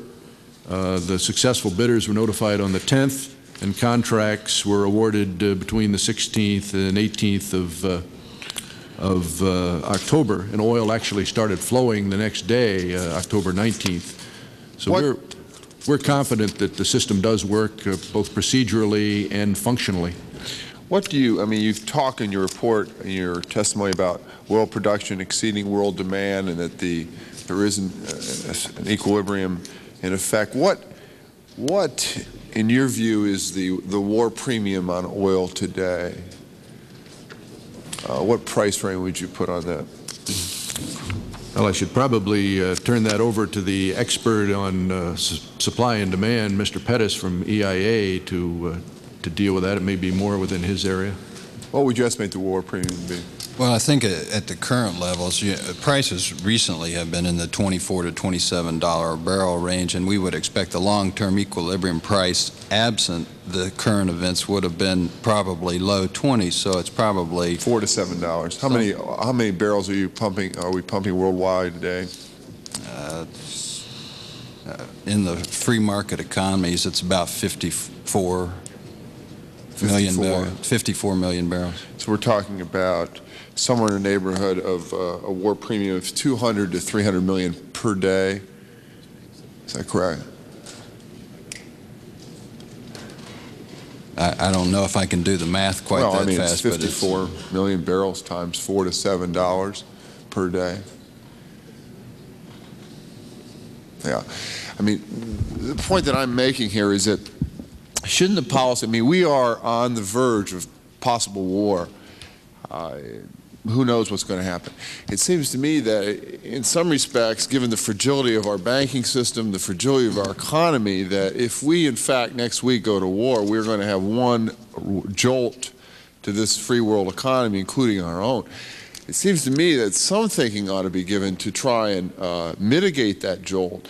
I'm not sure what it is. Maybe it is beginning right now, the process of going into the SPR so that you take away the war premium, and the war premium, if negotiations are not fruitful, will obviously grow here in the next few days. I am very concerned about the perceptions here about what's happening to the world economy because of this war premium. This war premium has been in effect now since August.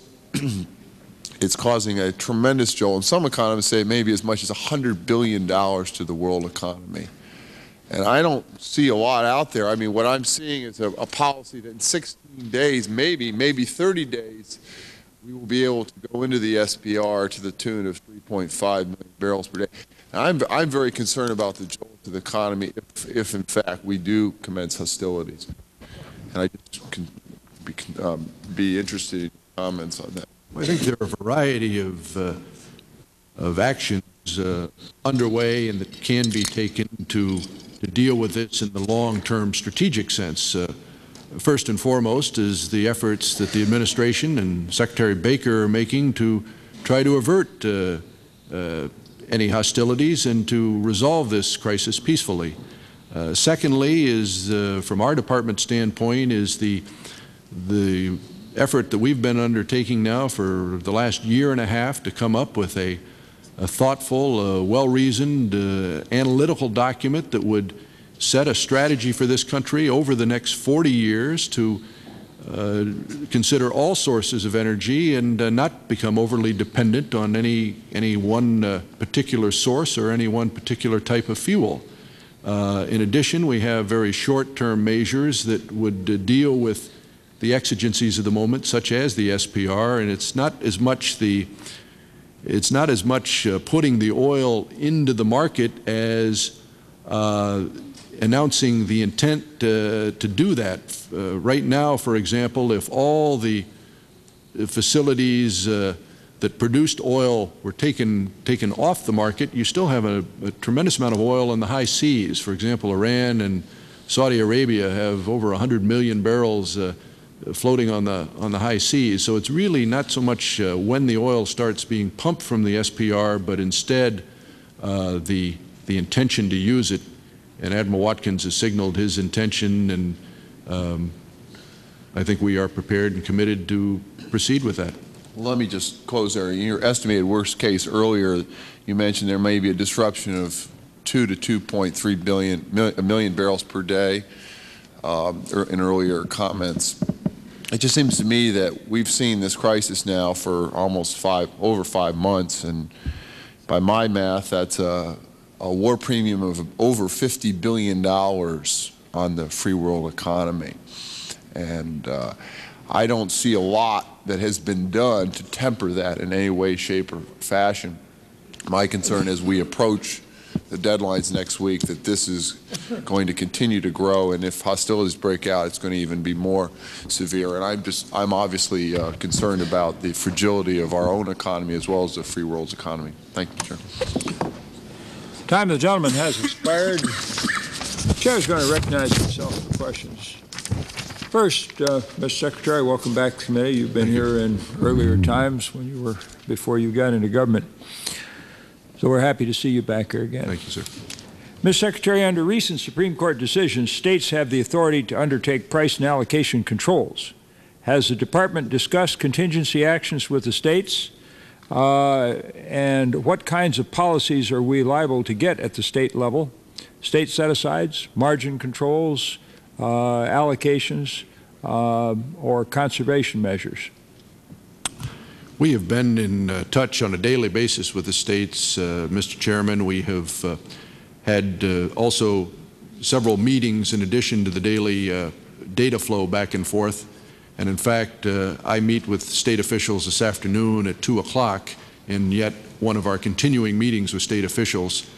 And it's my understanding that the states, while they do possess this authority, and I think you have a state witness who will be appearing today, that generally they do not see the use of this authority as a form of price or allocation. They see it only as available in a worst-case scenario, and one of the reasons that we meet so often with them is to make sure that we have removed as many bottlenecks as we can to preclude the necessity of having to use this.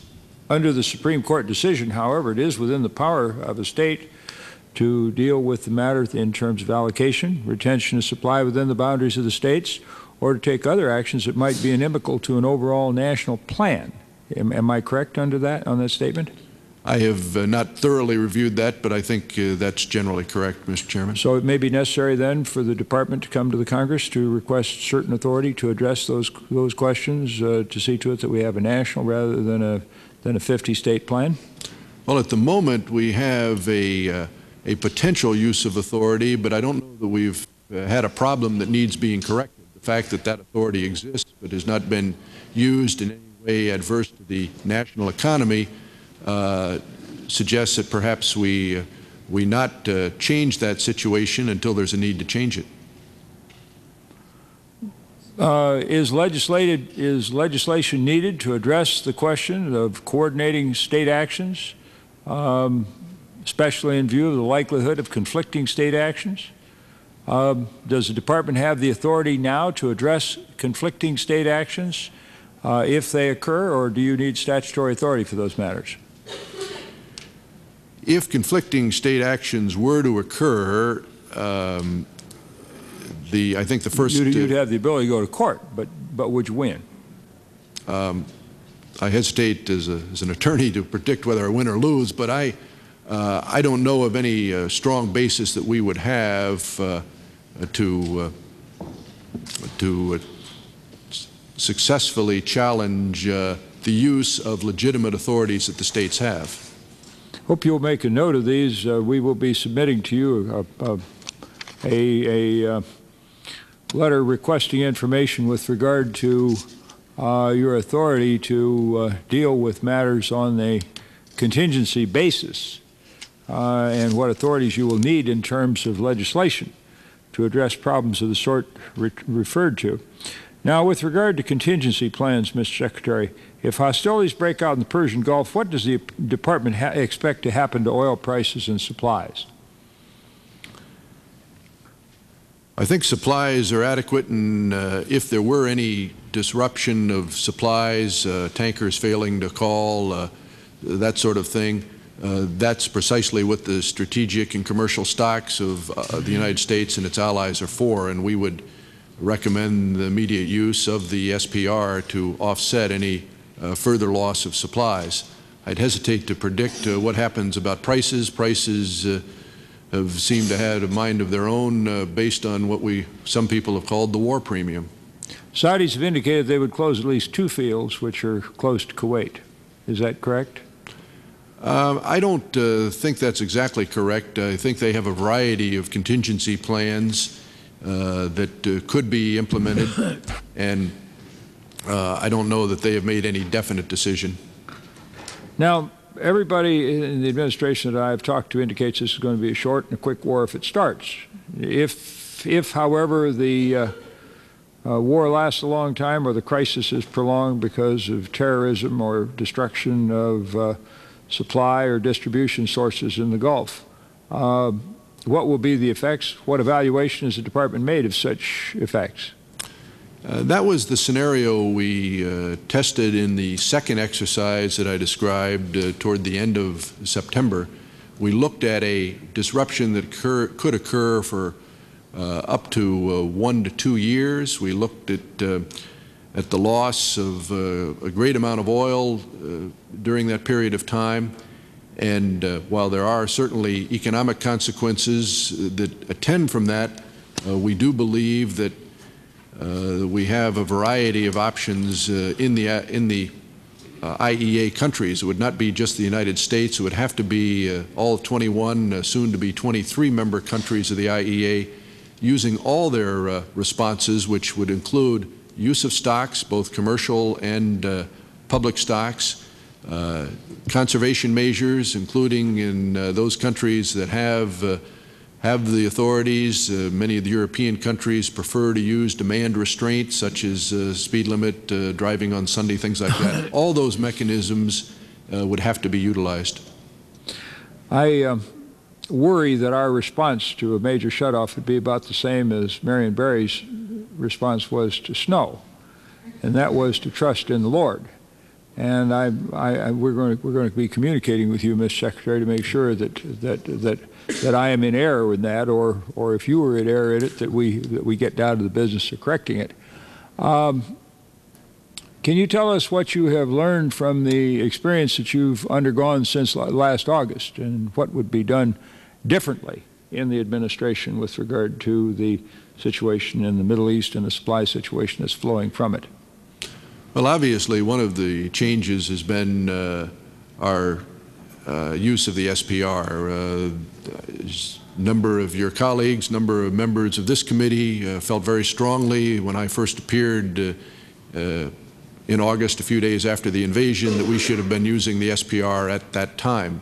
We had a contrary view in the department. We wanted to see what the loss was and how it would be made up, and because of this amount of stocks available prior to the invasion, we did not feel the time was appropriate. Since that time, as you've met with the Secretary, you know that it's his intention to recommend the immediate use should there be hostilities. That's certainly a major weapon that we have to use. Secondly, as I mentioned before, and what we do in a long-term situation is we would draw on many of the demand restraint measures that the allied countries have. The whole idea is to reduce the disruption in world supplies. Oil is a fungible commodity that is marketed around the world, so anything that can be done in any country ameliorates the impact in every other country. Thank you, Mr. Secretary. My time's expired. The Chair is going to recognize members for others who might choose for questions. The Chair will commence with the gentleman from North Carolina, Mr. McMillan. I just have one additional question. I don't think we've covered this. And do you have an estimate of what the average cost per barrel to the government is for the removal of strategic petroleum stocks on an equivalent market basis? In other words, what is the incremental cost that we incur there? The results from both our planning as well as allocating the cost of this recent test of the SPR indicate it's less than 50 cents a barrel. That's the actual out-of-pocket cost of removal, then? That's correct. That's the added electricity that's used and the personnel time and those sorts of things. That's not bad. I would have thought it would have been greater than that. Do we have a figure on the average laid-in cost of the stock themselves? I realize under government accounting we've paid for it, so it's not a current cost, I would assume. $27.60. It's about the composite cost over the years we've been filling. It's about $27 a barrel delivered to the SPR. 27 a barrel. Yes, sir. We haven't exactly bought at the most favorable time, then, have we? Unfortunately, not. I have no further questions. Thank you, Mr. Secretary. Mr. Chairman. Time of the gentleman has expired. Gentleman from Indiana, Ms. Sharp. Go ahead. Gentleman from Massachusetts, Mr. Markey. Thank you, Mr. Chairman. Mr. Easton, your office has responsibility for nuclear nonproliferation policy. Yes, sir. As we know, in addition to oil, that is one of the primary reasons that the President states that we are over in that part of the world and with hundreds of thousands of young men and women deployed. And that comes under your responsibility. The President says that one of the reasons for going to war against Iraq is to prevent Saddam from getting the bomb. As you know, these efforts have taken place despite the fact that Iraq is a signatory to the non-proliferation treaties, which allows for International Atomic Energy Agency inspections of the 12.5 milligrams of enriched uranium that is still in the Osirak reactor that was destroyed by the Israelis back in June of 1981. Doesn't the fact that Iraq has been able to pursue a covert nuclear weapons program while remaining a non-proliferation treaty signatory and allowing International Atomic Energy Agency inspection suggest that the current international regime of safeguards is nothing more than a paper tiger, and that there has to be a dramatic reform of the International Atomic Energy Agency standards? I think the United States has always felt that more could be done within the safeguards area, Mr. Markey. We have always pressed with all of in all our nuclear non-proliferation bilaterals for full scope safeguards rather than some of the limited safeguards that exist. And I think that's an area where significant improvement can be made. We, as a country, have worked on that with the IAEA, excuse me, and that would be an area where we would continue to press for strengthening the safeguards regime. We think that's very important. Have you made any recommendations to the President in the last 5 months with regard to how we could strengthen our domestic and international safeguards to dampen the likelihood of nuclear proliferation? I have not, our department has not. Non-proliferation policy, of course, is a function of several departments in the government and largely within State Department. Have you made any recommendations? No, I have not. Okay. I guess the problem, Mr. Easton, is if you can go back to your ho-humming, that the ho-humming on energy policy is matched by the ho-humming on nuclear non-proliferation policy, and that it really isn't out of boredom, it's more out of exasperation that those of us who have sat on this committee over this past decade have had to witness this blind eye turn to the need for us to have the tight kind of sanctions that will ensure that American young men and women won't have to be put in these kind of situations. And what we've wound up with is, rather than having worked smarter, that is, having put in place an energy policy, put in place a non-proliferation policy that can protect us, instead American young men are going to have to work harder and maybe die harder in order to now make up for the lack of an anticipatory policy. In conclusion, I would ask you, do you think we ought to have a policy where only low-enriched uranium should be in international commerce, and that we make that the international standard henceforth, and that we just get out of the business of having any highly enriched uranium in world commerce?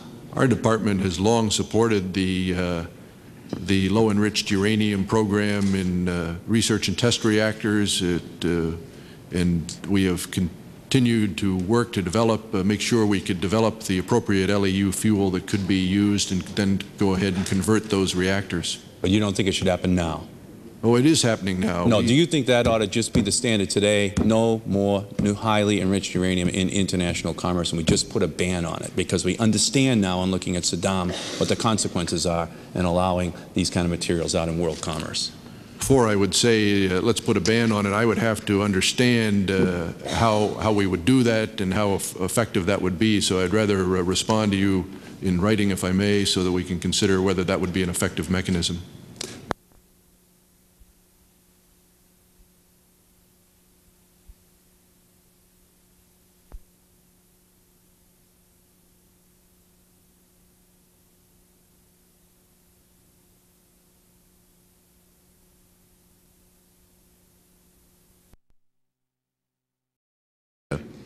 That's, to me, difficult to come to grips with, obviously, and I recognize the problem you've got.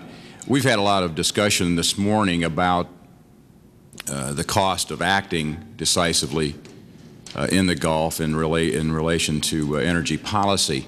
I wonder if you could just briefly give us your scenario of the price of not acting decisively in the Gulf and the prospect of someone like Saddam controlling 40+% of the known world oil reserves, and what effect that would have on our national economy, what effect it would have on those people in Boston and Ohio and other places in regards to what they would end up paying for energy, not only in home heating oil, but in gasoline as well. You raise a very good point. They're not only the economic consequences of undeterred aggression, but obviously other far greater consequences as well. So I'll limit myself just to the economic consequences, even though perhaps there would be even more destabilizing results if that aggression were not deterred. Certainly in the economic area, if Saddam Hussein were to control Iraq, Kuwait, and had pushed into Saudi Arabia, that would be roughly 50% of the world's oil reserves, and perhaps a little bit less of the current world's oil production. Despite our attempts in this country and perhaps other countries to wean ourselves of oil, oil still remains a very vital element of the world's economy. We have seen the impact on some of the developing countries in the world, in Asia, in Eastern Europe, as they emerge to new democracies, and certainly in Latin America, of the impact of higher oil prices. If you were to allow one person to control virtually half of the reserves of the world, there's no guess as to what the consequences of that might be. Certainly it is a far greater price to pay, I'm afraid, and that would be, I think, unacceptable to most of us, to allow that sort of control in any one person's hands. Well, I think that's a good point. I mean, it's obviously easy to criticize those in positions to have to make some tough decisions, and indeed they are tough decisions. We're going to have to make some tough decisions over the next several days here in the Congress, as it should be. But at the same time, I think we have to contemplate the consequences of inaction or non-action or indecisive action in that area, and what it would mean.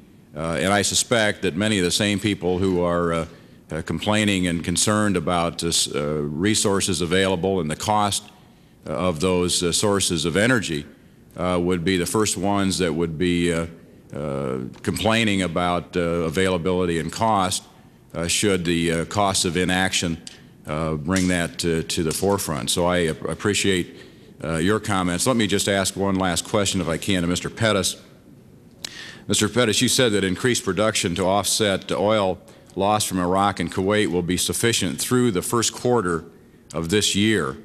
Elsewhere, EIA has said that such offsetting production will be sufficient through June of 1991.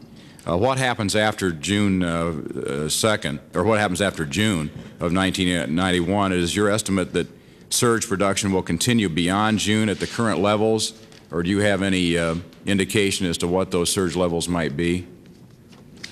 Yes, sir, we do. If you'll give me just 1 second.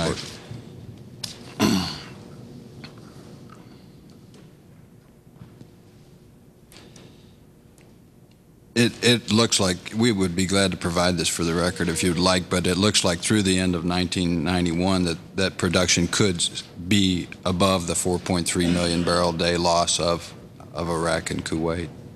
So that your figures only go through this year, is that correct? Or your estimates? That's the estimates that I had here in front of me, yes, that's correct. Okay, so it would be sufficient then for the second half of 1991 based on the numbers that you've got? That's correct. One other question, if I could, Mr. Chairman. There have been some early on discussions that perhaps the oil from Venezuela would be inadequate in terms of quality to make up part of the difference in the loss from the Gulf. Was that fear unfounded, or has your evidence indicated that the Venezuelan oil is of sufficient quality to provide the necessary crude for our needs as well as other countries? Well, some of the Venezuelan crude is of a heavier type crude. It does appear that the increases from Venezuela have been on the order of 250,000 barrels a day. So I think earlier on some people were estimating that they might increase production up to 400,000 barrels a day. So it's possible that some of that crude may not have been marketable. Thank you. Thank you, Mr. Chairman. Time, gentleman, has expired. Gentleman from Massachusetts. Could I just ask you, Mr. Chairman, a unanimous consent request? The chair will recognize gentleman. Well, the chair is going to recognize gentleman from Indiana. Mr. Chairman, let me yield. Can I ask an unanimous consent request through the chair that we ask for a classified briefing from the Department of Energy on the question of where oil prices will go during the worst case scenarios of a armed conflict in the Persian Gulf area? Without objection, so ordered. And as well, I have a series of additional questions on nonproliferation, which I would like to have answered in writing by the Department of Energy. Pursuant to the GAO report that Mr. Dingell and I have requested from the Government Accounting office on the loss of tritium at the Oak Ridge facility and the implications in terms of an international regime for safeguards on tritium. Thank you. Without objection, sir. Gentleman from Indiana.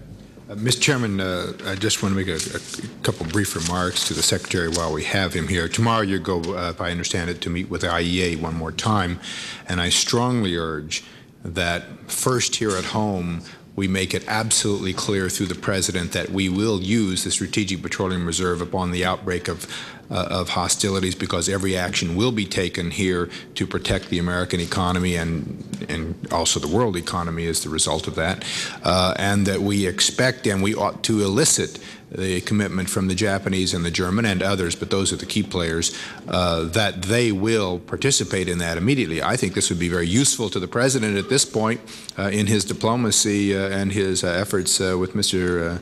Saddam Hussein right now, and I think it's an important policy to engage in the real world. So I strongly urge that be done. Secondly, Mr. Secretary, most of us didn't engage in questions on the national energy strategy, but certainly we've been discussing with people at your department and want to reiterate here that we intend to move on a number of fronts on energy policy in the committee. We hope to do that as cooperatively as we can with the administration, and we want to have their recommendations as quickly as we can. And I will one more time reiterate, I trust and hope that we will receive back from you strong recommendations on efficiency and conservation as well as on production. But I think that we want to move while the public, the media, ourselves, and everyone else understand, again, the significance of better preparation on energy. Thank you. Time of the gentleman has expired. Mr. Secretary, the United States has agreement with virtually all the free world with regard to sharing of oil shortages. That is done under the International Energy Agency. I gather that we have agreements, for example, to supply Israel with 100% of their needs. Without detailing or giving us any answer at this time, I'd like you to submit for the record a statement of how that will impact. That will be in the record, Mr. Secretary. You don't need to make a note of it. Because I'm of the view that we have not yet fully considered the impact or the implication of that. Now, would you submit to the committee also for the record what are the plans for an emergency? For example, oil backout by substitution of fuels, conservation, coordination with the states, state action, federal-state coordination, as I had mentioned, the ability to recruit personnel from the oil and energy and other industries to help administer federal programs in the event. I gather you're going to need some statutory authority on that.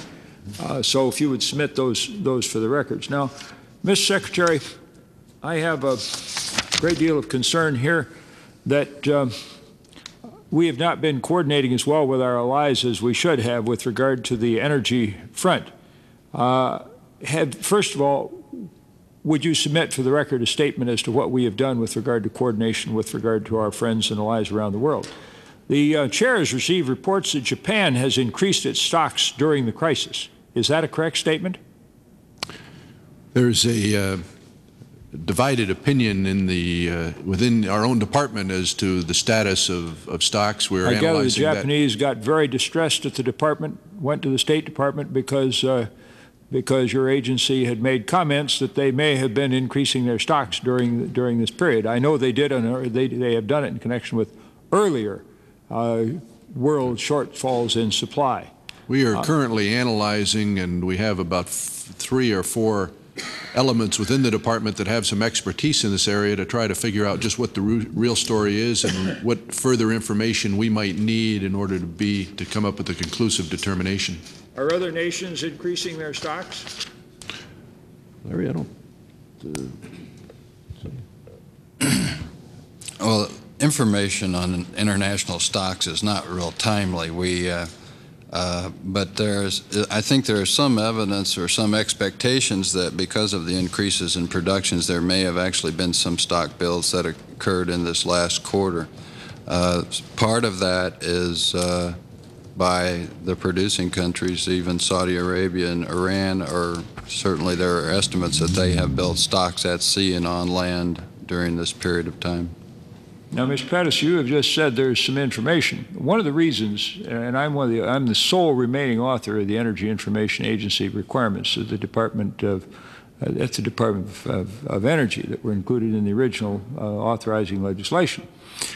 And you have just said something I find distressing, because I'd like more than just there is some evidence.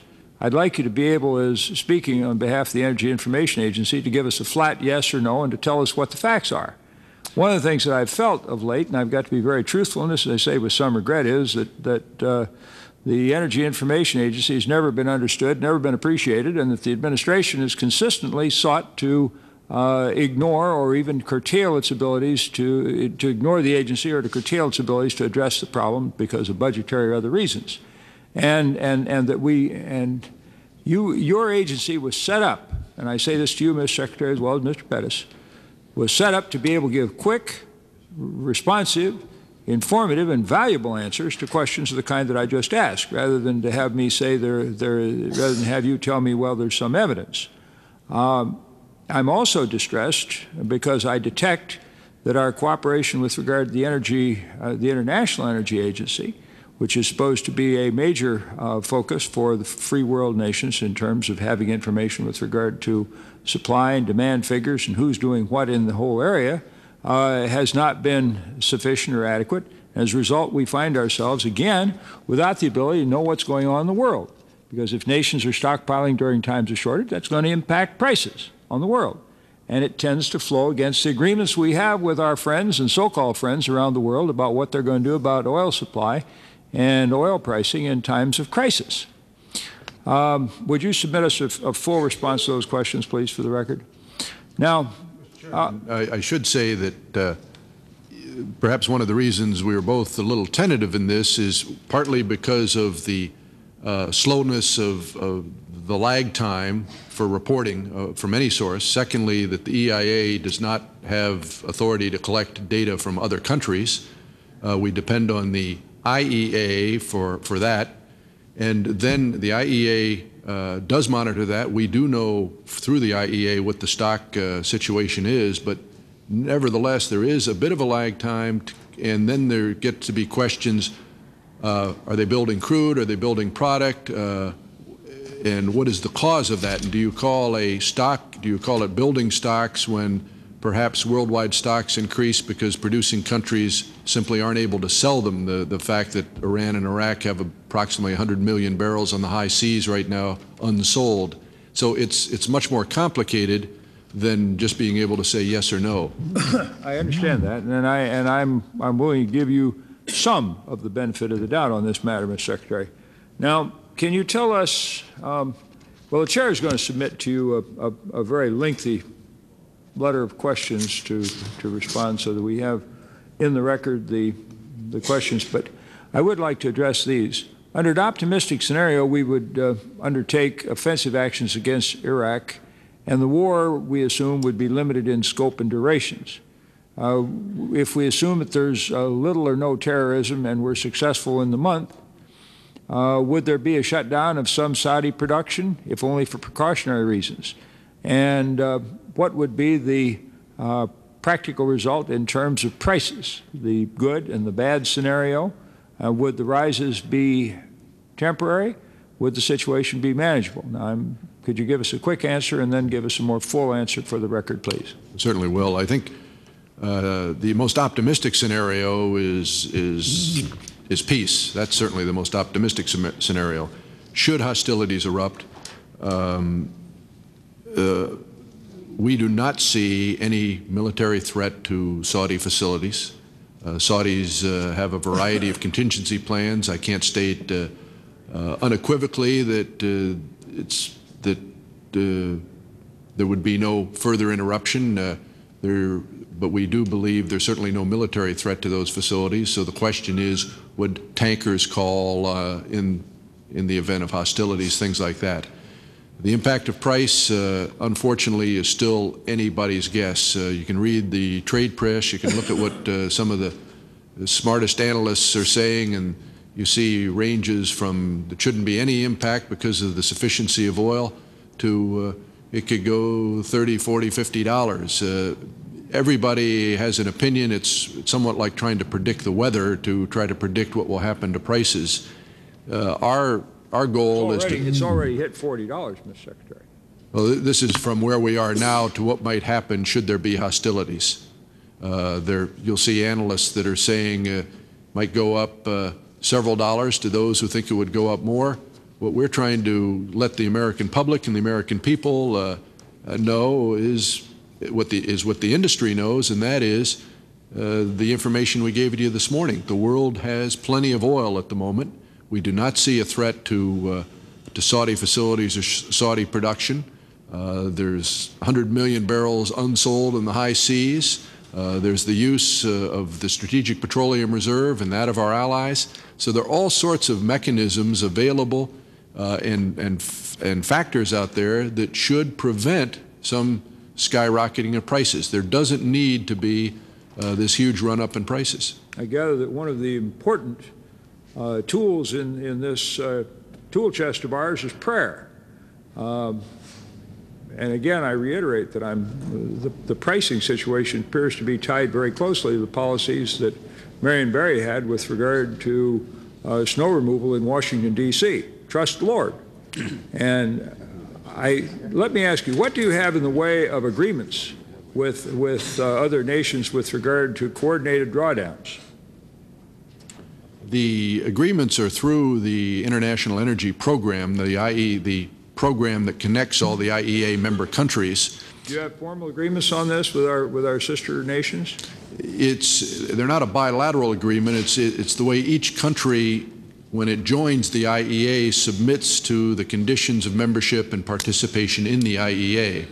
And well, there are major strategic petroleum reserves in the United States, Germany, and in Japan. Do we have any understandings with either of those two countries with regard to drawdowns, the rate at which the drawdowns would occur, whether they would be coordinated, when they would occur, and whether there would be cooperation between the United States in terms of the policy decisions that would be made jointly on these matters? We do, in the sense that as part of the emergency planning mechanism of the IEA, each country has made its responses to a variety of disruption scenarios, submitted those responses. And so we know from the responses that have been offered up through the Standing Group on Emergency Questions how countries will respond to a variety of scenarios. That's their commitment to the IEA. And Mr. Secretary, is the answer no or maybe? The answer is stocks will be used by both the countries you mentioned. The amount depends on the type of disruption. Let's assume here, Mr. Secretary, that the scenario is less optimistic. There's terrorism. The war is not of limited scope or duration. Terrorism gets fairly expansive. Under such scenarios, would our Strategic Petroleum Reserve be enough? Do we have agreements with the Japanese and the Germans that would induce them to cooperate with us in terms of both seeing to it that our joint reserves went on the world marketplace in a coordinated fashion in a way which would best assure both supply and moderation of upward pressures on prices? One of the reasons the IEA countries have not yet utilized their stocks is the feeling that the answer to such a question depends on the market conditions and the world conditions as exist at the time of the specific event.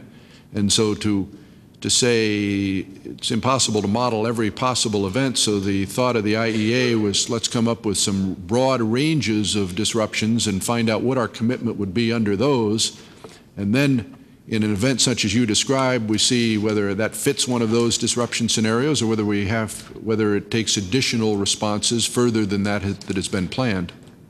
Does the Department have adequate authority, both in terms of statutory, to ensure that there are adequate supplies, that we can manage the Strategic Petroleum Reserve, that we can assure that there are adequate supplies for essential services or defense needs? I'm confident that the authorities with respect to the Strategic Petroleum Reserve are adequate. We have indicated that we see some improvements needed in the Defense Production Act. You have no authority, however, under the law since the allocation and price control authorities have expired to address these questions. How would you deal with the problems if the situation in the Middle East becomes severe? Would you use Defense Production Act? Is it adequate, or would you use some different statute? As I've indicated, we'd certainly use the authorities under the SPR. We would also want to see, and I think the SPR permits you to put it on the market. It permits you to sell it. Now, under the law, you can sell it to anybody, including the Saudis, or for that matter, the Iraqis. We have export control laws to... beg pardon? There's a regimen of export control laws administered by the Commerce Department to prevent the export of that SPR oil. I have observed those laws, and, Mr. Secretary, your comment on them doesn't give me much comfort. This committee stopped the shipment of a group of high-temperature furnaces, which were usable for the manufacture of nuclear explosive devices and intercontinental ballistic missile warheads, and we did it at 3 o'clock prior to the midnight expiration of the restraint on those shipments. It was done because of a personal relationship between Secretary Mossbacher and myself, and not because of the fact that the controls, either at the hands of the State Department or at the hands of the Defense Department, were in fact working.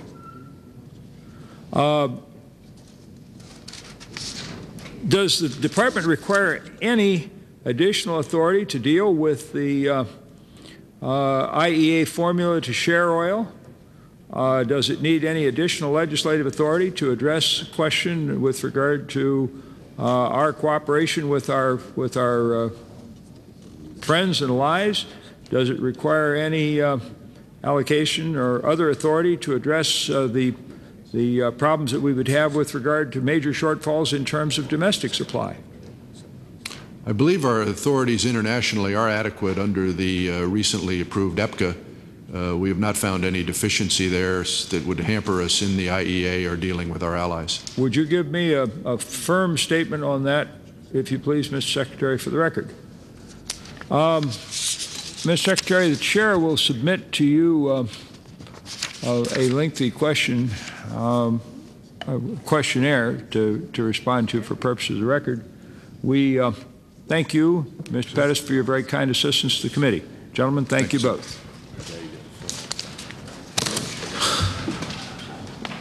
Chair announces that the next witnesses are a panel composed of Mr. Charles R. Ginn, Deputy Commissioner, New York State Energy Office, Mr. Charles J. DeBona, President, American Petroleum Institute, Mr. R. Patrick Thompson, President, New York Mercantile Exchange, and Mr. Edward A. Merlis, Vice President, Air Transport Association. Gentlemen, we appreciate your presence here and your assistance to the committee. In view of the time problem that you and we confront, the Chair is going to request that you submit your full statements for purposes of the record, limit your presentation to 5 minutes, and then we'll get down to questions. We will start first with Mr. DeBona, then Mr. Ginn, then Mr. Thompson, and finally Mr. Merlis. That is, the Chair wants you to know an arbitrary decision by the Chair and does not necessarily reflect in any way the relative importance of our four witnesses. Gentlemen, you may proceed. Thank you, Mr. Chairman. I appreciate the opportunity to appear at this briefing to assess the nation's readiness concerning potential oil supply interruptions. Mr. DeBona, you're going to find that we have the worst acoustics and the worst public address system in the whole of the United States in this room. Yep. It is an absolute engineering triumph. So we're going to ask you to speak loudly so that we can all hear what you say. I noticed that when I was sitting back there. It's vitally important that we avoid the mistakes of the past where both federal and state government intervention through price and allocation controls exacerbated supply shortfalls and their economic impact. Instead, we should rely on market forces to efficiently balance supply and demand. Strategic petroleum reserve oil should be used as appropriate to supplement supplies, and consultation and coordination should be maintained with IEA members as well as other allies. Following Iraq's invasion of Kuwait on August 2nd, oil exports from these countries were embargoed, removing about 4.3 million barrels per day from world markets. Spot market prices reacted quickly, and prices have gyrated on every bit of news and rumor about the Middle East situation. Yet the U.S. government resisted the temptation to intervene in oil markets, thus allowing markets to balance supply and demand efficiently. As a result, additional supplies have been brought on, fuel conservation is taking place, and I must say quite dramatically, and prices have moderated. No one has ended up in gasoline lines. In the 6 weeks prior to the August 2nd invasion, world crude prices increased by over 10 cents per gallon, while gasoline prices did not rise at all. Despite this sharp drop in gasoline margins before the invasion, retail gasoline prices after the invasion increased by much less than crude oil prices. For example, between August 2nd and the end of September, the spot price for crude oil rose by 44 cents per gallon, but the retail gasoline price rose by only 24 cents a gallon. In fact, the Energy Information Agency, in its analysis of the 90 days following the invasion, observed that through the middle of October, the increases at the retail level were less than would have been indicated by the change in crude to spot gasoline prices. While it's true that crude oil prices have fallen sharply since their peak, gasoline prices have fallen considerably as well. 19 cents per gallon since the middle of November, excluding the 5 cents per gallon increase in the federal gasoline excise tax on December 1st. Thus, 5 months after the invasion, gasoline prices still have not caught up with crude oil prices. From the middle of June to early January, crude prices were up 29 cents per gallon, while retail gasoline prices, excluding tax increases, were up less than 11 cents, and now I guess it's only 9. Although there are many scenarios that could unfold in the Middle East, we can take comfort in the fact that current stocks of crude and products are generally at or above normal levels, and the SPR contains a substantial cushion. What actions should we consider in the event of a new supply disruption? 1. Price and allocation controls should not be imposed. The nation's experience in the 70s conclusively demonstrated that price and allocation controls are counterproductive. 2. State price and allocation programs should be preempted. A market-based policy should apply not only on the federal level but in the states as well. Again, in the disruptions of the 70s, state price and allocation programs inhibited the efficient functioning of the market. Federal preemption of counterproductive state price and allocation programs must be provided. 3. Changes in the antitrust and conflict of interest statutes are necessary to allow cooperation and consultation between government and industry. Federal and private sector consultation and cooperation is essential to an effective response to a supply situation. Advisory committees, the National Defense Executive Reserve Units, voluntary agreements, and plans of action are just a few of the means for such consultation and cooperation. The industry stands ready to provide help and insight whenever the government seeks it to the extent that the law permits. A necessary ingredient to such consultation is the provision of clear and comprehensive legal protection for industry personnel and their companies from the antitrust and conflict of interest laws that currently inhibit such consultation. 4. Several other areas should be scrutinized to determine whether the flow of oil could be impeded. For example, the SPR can be an important supply source, but improved waiver provisions for non-Jones Act tankers may be needed to ensure the proper transport of SPR oil. It is likely that there will be an insufficient number of Jones Act tankers to carry SPR oil. It's almost certain there will be. Procedures should be developed to expedite review of tanker availability and to rapidly issue waivers during periods of actual or imminent oil supply shortages. Summary. Reauthorization of the Defense Production Act was not completed prior to adjournment last year. In light of the current situation in the Middle East, DPA reauthorization must be addressed promptly. Due to the need for coordinated efforts by industry and government in a broad range of circumstances, not just military mobilization, and due to the many congressional committees with jurisdiction over DPA, it may be preferable to address the antitrust and conflict of interest concerns as well as preemption of state price and allocation authority through an amendment of the Energy Policy and Conservation Act. I'd be happy to answer any questions you may have. Thank you, Mr. DeBona. Ms. Ginn? Today I'm appearing on behalf of the National Association of State Energy Officials. And first I would like to thank you, Mr. Chairman, for your action in the passage of 2088, especially the provisions which permit RPRs to be established. Had we had them, we'd be in a lot better shape than we are right now. Also, to thank you for the passage of the State Energy Efficiency Programs Implementation Act of 1990, which, among other things, establishes a mandate that states be engaged in energy emergency activities. Regarding the preparedness of the states, we have maintained our energy emergency expertise in our energy offices through the 80s, which was no mean feat. We have, as John Easton pointed out earlier, been involved in several tabletop exercises with DOE and the industry. Also, individual states, in preparing for this winter and as a result of the invasion, have met with its energy suppliers to make sure we're prepared for what might happen. We've been working closely with the federal officials with regard to the data. As of October, all but 2 of the states and territories had energy emergency plans in place. A vast majority of these plans have recently been updated, and most of the remaining plans are currently under revision. Generally speaking, each energy emergency plan includes measures which ensure interagency, local, and industry coordination, as well as step-by-step instructions for the implementation of the plan in the event of an energy emergency.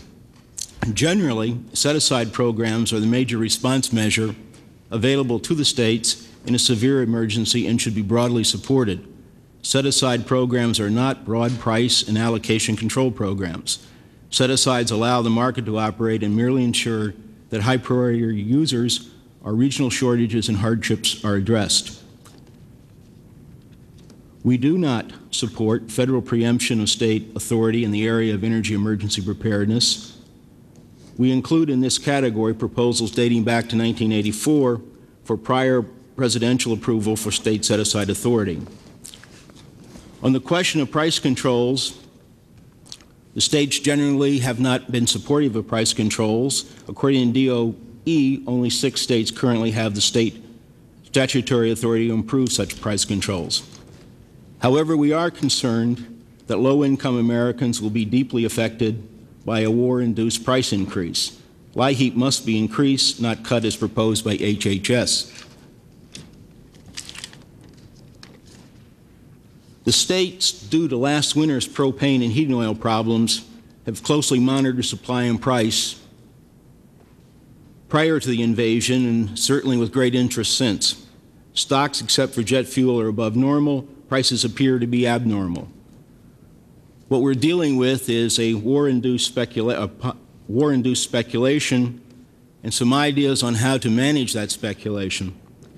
The states generally believe that the President should announce the release of the SPRO quickly if war occurs.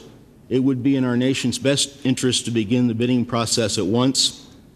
DOE must achieve a coordinated IEA drawdown to avoid the U.S. becoming the sole provider of the strategic crude oil stocks. The federal government should carefully monitor activities on the New York Mercantile Exchange. The MERC has already imposed new restrictions on daily spot price increases, and the success or failure of these restrictions should be carefully scrutinized by the Commodities Future Trading Commission. The CFTC should impose tighter restrictions on daily spot month price changes now and be ready to impose greater margin requirements quickly in the event of war. The Jones Act waiver should be given top priority. This is a time for action, not bureaucratic quibbling. Hopefully, the administration has lined up the necessary tools to quickly act. Regarding national preparedness, we should consider suspending the Jones Act for all SPR deliveries now, as some of the speakers before have pointed out. Regarding the national preparedness, we are probably more prepared for a brief shortfall of Saudi crude oil production in light of present inventories than the loss of refining capacity or distribution infrastructure through accidents or terrorism.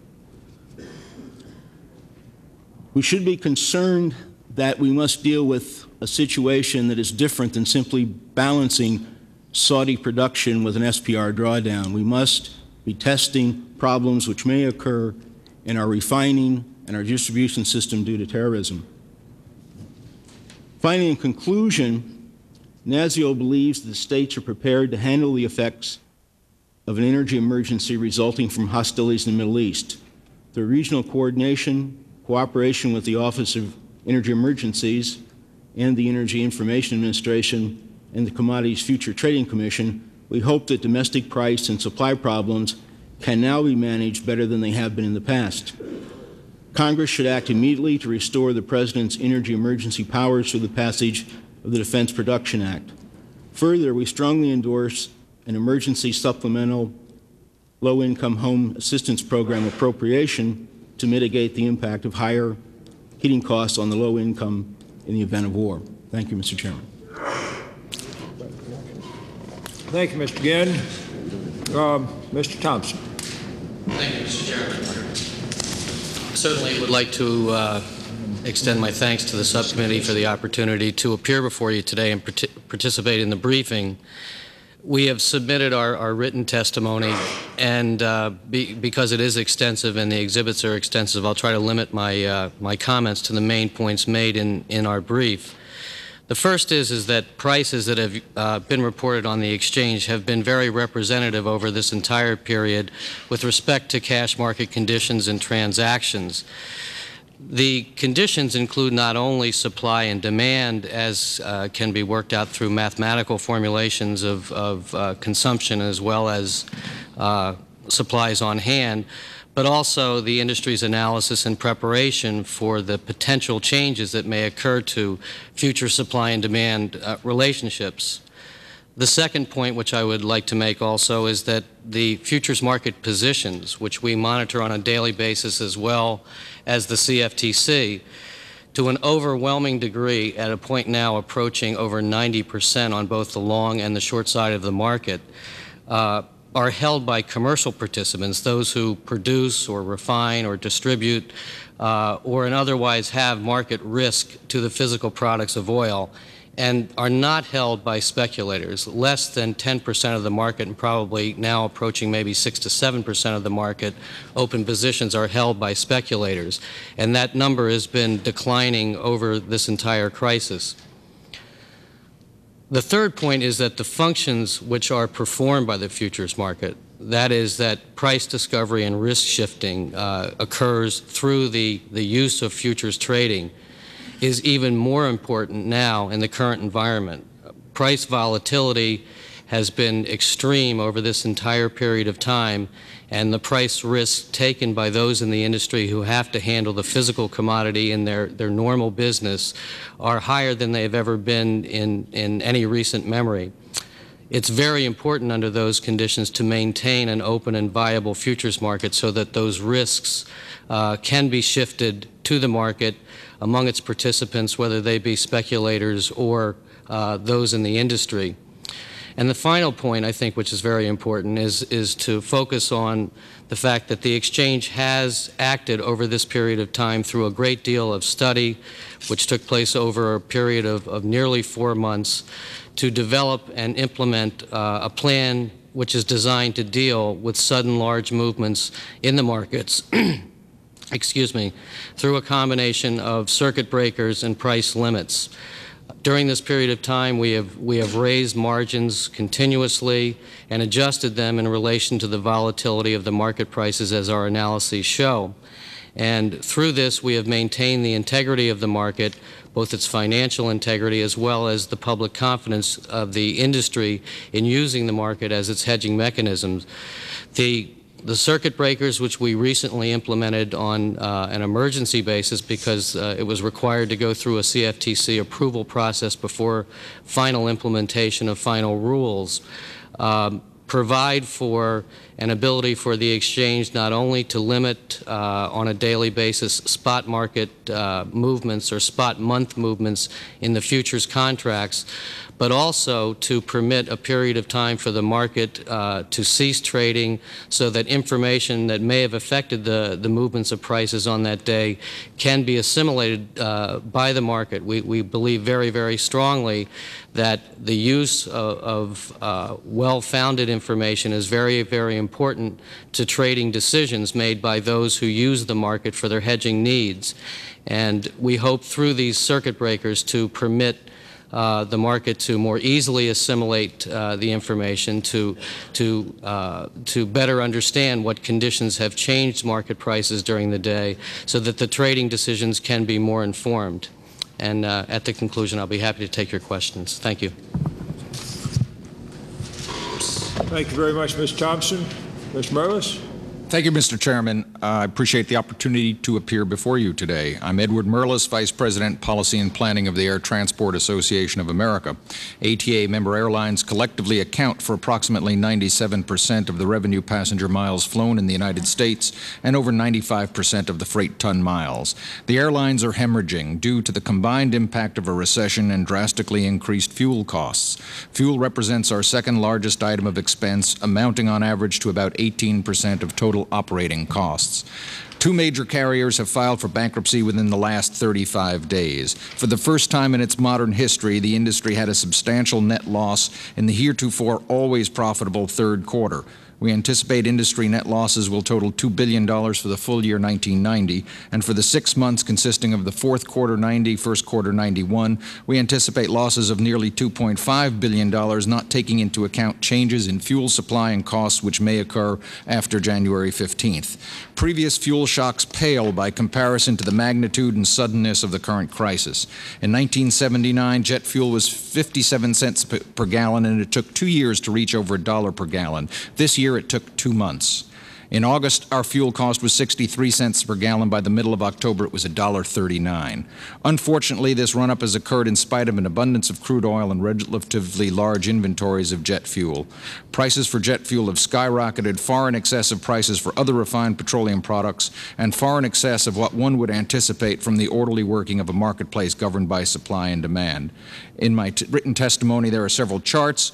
If you just take a look at the last page chart, demonstrates that between August and December, the jet fuel price relationship to gasoline went from jet fuel costing 10 cents a gallon less than gasoline to currently costing 14 cents a gallon more than gasoline, a net change of 24 cents.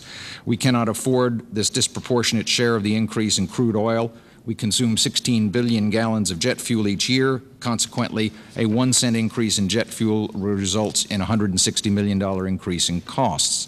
There have been published reports that the cost of jet fuel has increased due to several factors concerning the loss of Kuwaiti refineries, reduced quality of crudes, and military operations. Unfortunately, our experience and review of the facts indicates that the suggested causes, while valid to some extent, do not bear the margins of cost increase which we have faced. We believe the jet fuel price spiral is related to the publicity surrounding gasoline price increases and the airline's inability to adjust schedules quickly. Consumers see the price of gasoline in 2-foot-tall numbers as they drive down the street. They do not see the price of jet fuel. Consumers can alter their driving and buying practices by carpooling, using public transportation, forsaking frequent short trips, and buying lower-octane gasoline to save money. Jet fuel consumption, on the other hand, is relatively inelastic. About 24 customers buy 95% of the jet fuel sold in this country in order to maintain their scheduled 19,000 flights per day. Since the last oil crisis, and especially since deregulation, the carriers have introduced a number of fuel-saving steps. Because they have been so diligent in making these improvements in fuel efficiency, there is very little room left for further improvements. Overall, airline fuel efficiency has improved by 47% since 1974. Now, to the real subject of this hearing, what steps can be taken should there be a supply interruption? First of all, we need a contingency plan. Our economic health has already been severely damaged. We cannot afford to watch our already weakened financial condition deteriorate while the government contemplates the fuel situation. We need to obtain approximately 1.4 million barrels per day of jet fuel from our usual suppliers at the rates customarily paid. That means no price controls, no allocation rules, and no unwarranted interference in the marketplace. At the moment, our knowledge of contingency plans is limited to what we've read in the newspapers. Energy Secretary Watkins is said to have a plan, and we heard this morning, to request the President launch an immediate drawdown of the strategic petroleum reserves. If the production increases which have been made up for by the elimination of Kuwait and Iraq supplies are not sustained, particularly those increases flowing from Saudi Arabia, the reduced production can only be made up from strategic stockpiles, and ensuring an adequate supply is the key to moderating the price increases which would otherwise occur with the outbreak of war. Although we've taken the hit for the price increases and probably will continue to, if availability of jet fuel is adversely affected by the outbreak of hostilities, severe competitive dislocations will occur in the airline industry. An immediate and sustained drawdown of the strategic petroleum reserves is a crucial component of any plan to assure continued availability of petroleum products at somewhat affordable prices. Other components of such a plan should include restricting the ability of local authorities to allocate transportation fuels away from transportation uses and restricting the exportation of refined petroleum products. Lastly, intensified monitoring of speculative activity in the commodities markets to detect and prevent profiteering is another component of a balanced plan to ensure the continued viability of the transportation sector during the period of supply interruption. Other government actions or the failure of the government to take these actions are likely to result in even more adverse economic consequences than will occur due to the interruption of crude oil supply. I would like to emphasize the importance of prompt and decisive action on any decision to use the strategic reserves. The mechanism by which prices are set in the marketplace has changed since 1973. Neither the seven sister oil companies nor the OPEC ministers set prices anymore. Rather, it is the action taken in the commodities market. Those individuals and companies hedging or speculating in the commodities market bid prices based upon their judgments concerning supply and demand. If they do not see immediate and decisive action to increase supply from reserves in the face of reductions from the Middle East, they will bid up the price to untold new highs, and our economy cannot take it anymore. Mr. Chairman, thank you for this opportunity to appear before you. I'll be pleased to respond to any questions. Mr. Merlis, the committee thanks you. The chair is going to recognize members for questions, starting with the gentleman from Indiana, chairman of the subcommittee. Thank you very much, Mr. Chairman. Mr. Thompson, we've been intending to have you folks testify before us last fall and didn't get the opportunity because of the Clean Air Act, but been interested because attention has been turned to the commodity markets, as you know, the futures markets, with questions being raised as to whether the tendency is for that to cause the price to go abnormally high or not, and you heard Mr. Merlis express a concern with the possibility in the commodity markets need watching. Let me, there have been various critics of this.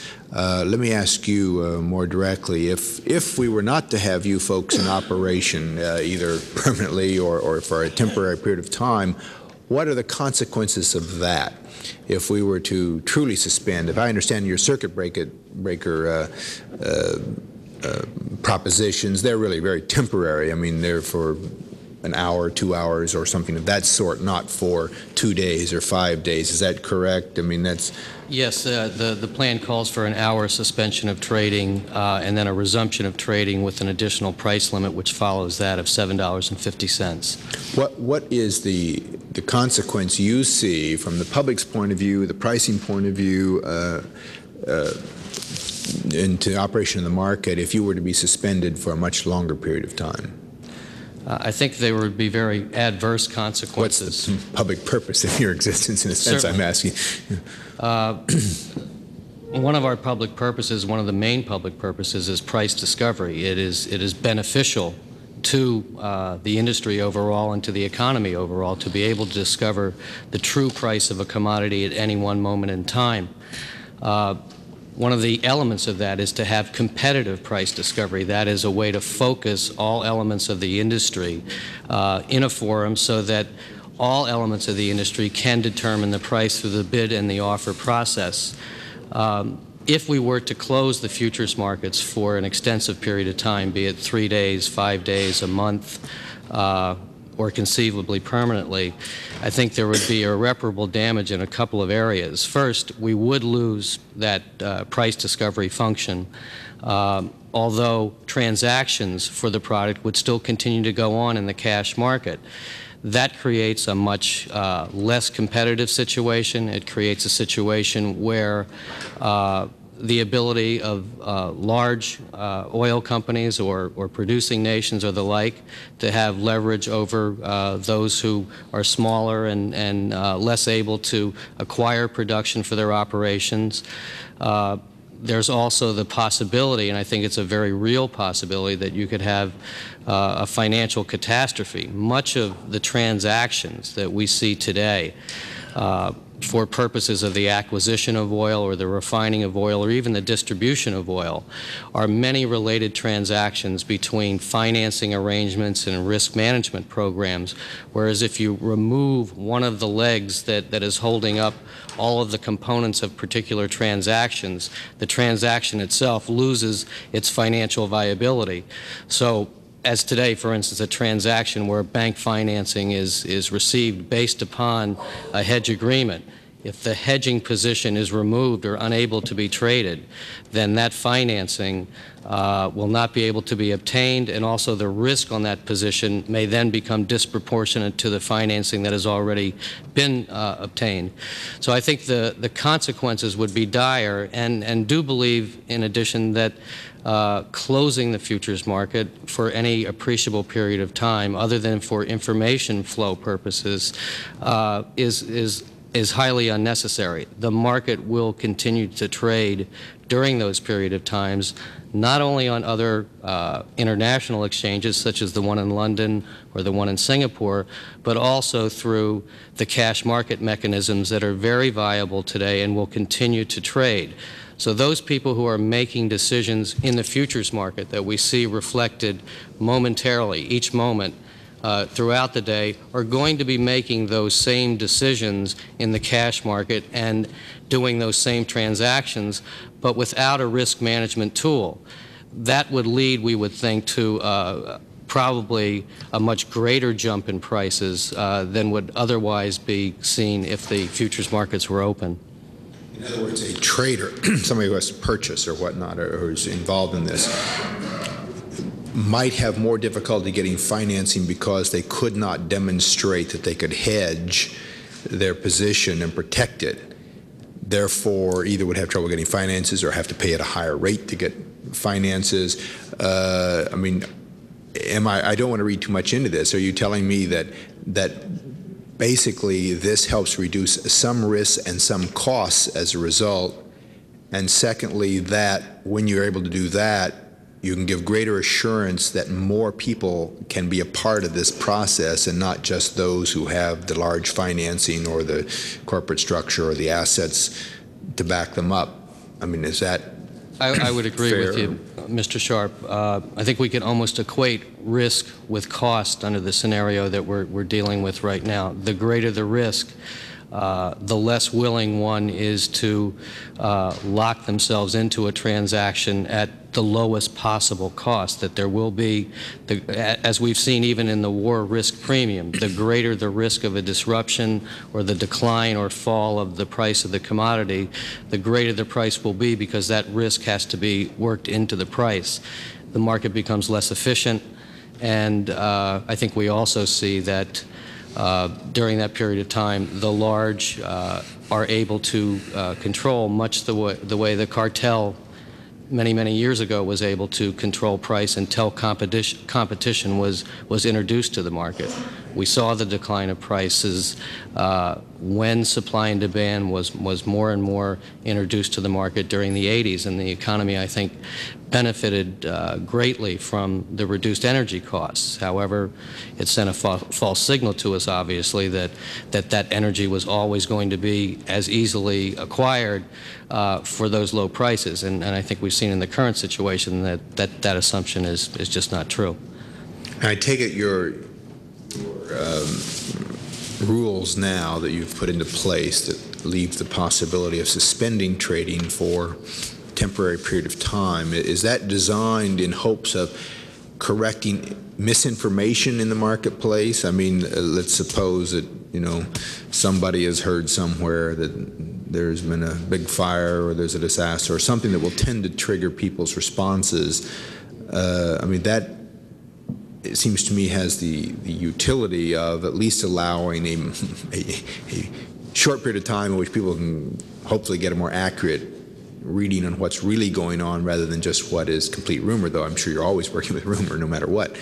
Am I wrong about that? What utility is that? I'm trying to figure out, if you argue that it's not wise to suspend in the long run, what is the wisdom of the short suspension?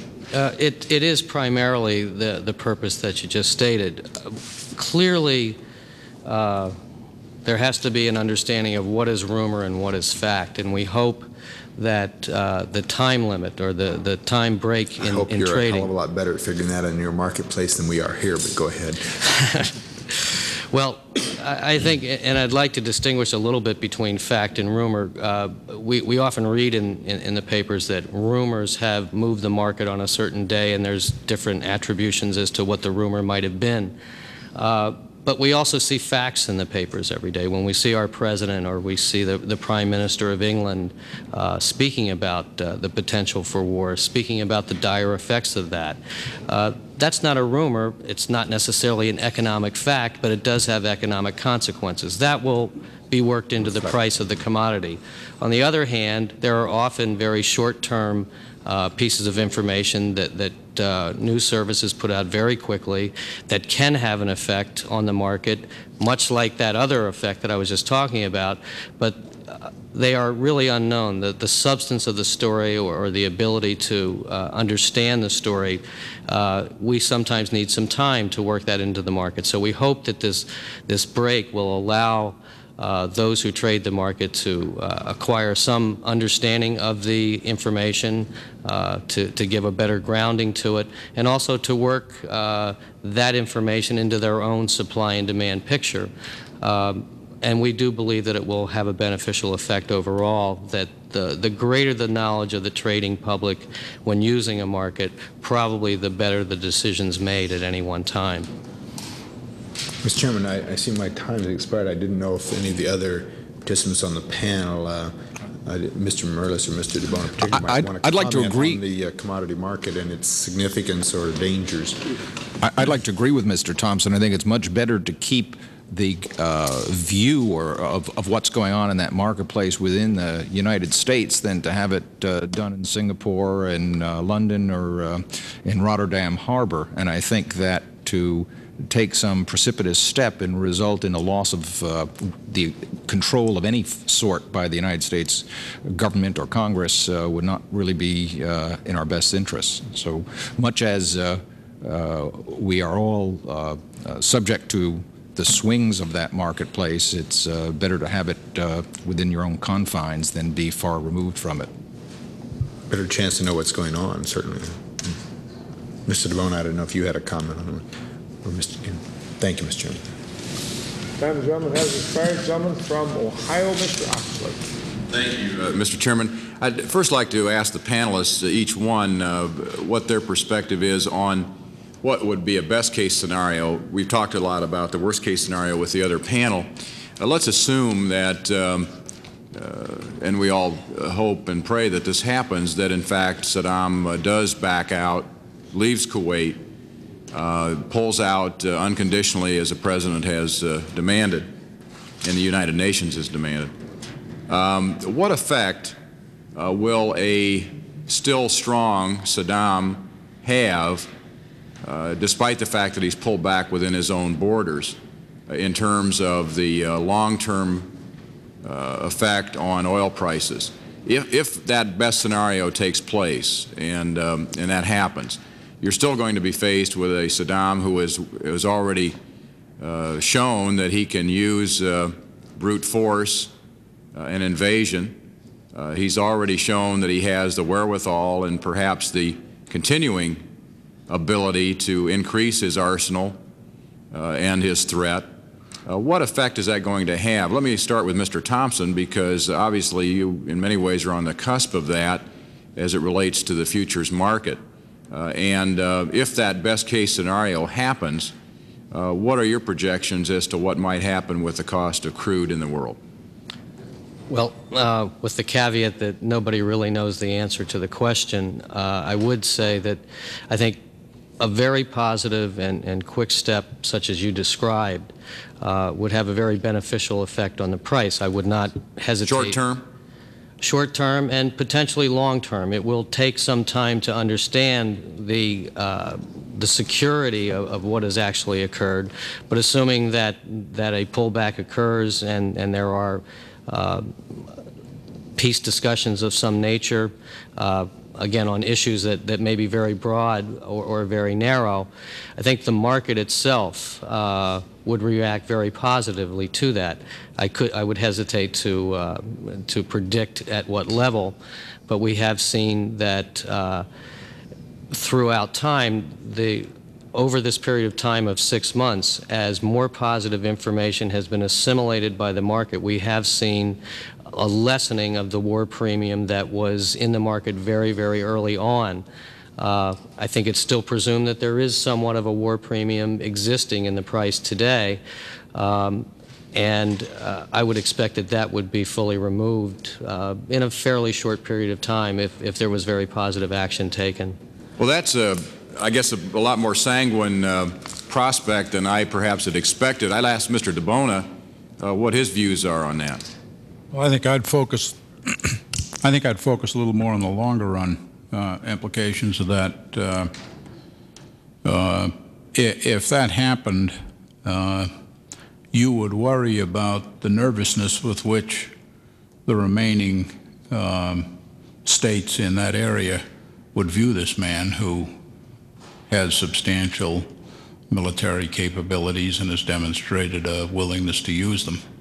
And so there would be some nervousness, and it may affect the way in which they behave. One of the reasons that was cited by Saddam Hussein at the time that this problem started was that the Kuwaitis were producing beyond the OPEC limits and therefore reducing the price of oil on world markets. That point may be remembered by them. With this fellow sitting there with all that capacity, military capacity, the consequence of that is that in the long run, the world is going to become more dependent upon oil from that area, even if we take very substantial conservation steps in this country and other places, as we should. There is no careful analysis that I have seen that does not show growing dependence upon Middle Eastern oil fairly substantially. In what percentage terms, in your estimation, what studies have you seen, and what would be the indication? I've seen DOE studies. I've seen studies done by independent academics. We have reviewed all of these. We've put them together. All of these show growing energy consumption, oil consumption, despite substantial conservation steps, despite substantial increases in mileage of automobiles. We have done a number of studies and reviews of other people's studies of the potential for conservation. It's substantial, but it does not adequately deal with that problem. Are you saying way above 50%? Reliance on foreign energy or foreign oil? Well, in this country, we already are essentially at 50%, and we're headed higher because, for a number of reasons, one of which is that we're not being permitted to look for the oil and gas where it's likely to be found, for example, in places like Anwar, in places offshore. So it is virtually certain that we will be importing 60–70% of our oil sometime in the next decade or so. Let me press that if I can. That's almost foreordained at this point. But we are not the only country which will be experiencing that kind of thing. And almost all of the a good part of that increased production and certainly increased dependency will be on that part of the world. So to have that situation that you have postulated exist, given those demands, is potentially a real long-term problem. Let me ask you, I'm sure you've probably done some studies or have seen some studies. Where would we be had we listened to the Cassandras in the 60s and the early 70s, had we not built the Alaska pipeline and sought 20% of our oil needs from Alaska? Where would we be today in terms of our dependence on foreign oil? Well, a quarter of all domestic production is coming out of Alaska today. A quarter of it? 25%? Yeah, 25% of all domestic oil production is coming from Alaska. We're producing about 8 million barrels a day, and 2 million is coming down the pipeline. So it's, we'd cut domestic production by a quarter. It would add that much to, that would add 12% to the imports. 12 percentage points, so you'd be well over half.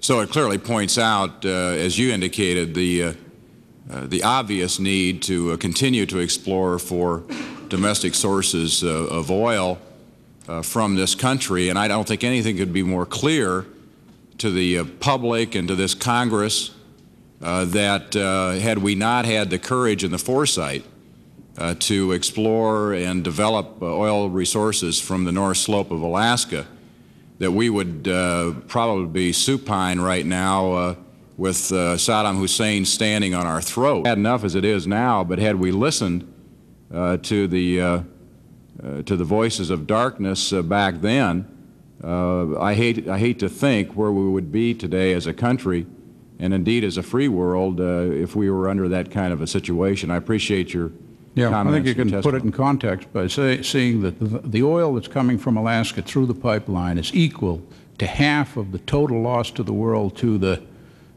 as a consequence of closing the production out of Iraq and Kuwait. So it's a very, very substantial thing. The thing that must cause people concern is that that field is currently in decline. It will go into much more rapid decline over the next several years. And if we do not choose to open the field to the east of it, that would be the ANWR, the potential in ANWR, we will be in the position you describe by the end of the century. Mr. Chair, if I could just ask one more question, if I could beg your indulgence. On those same lines, if we were to approve the exploration in ANWR today,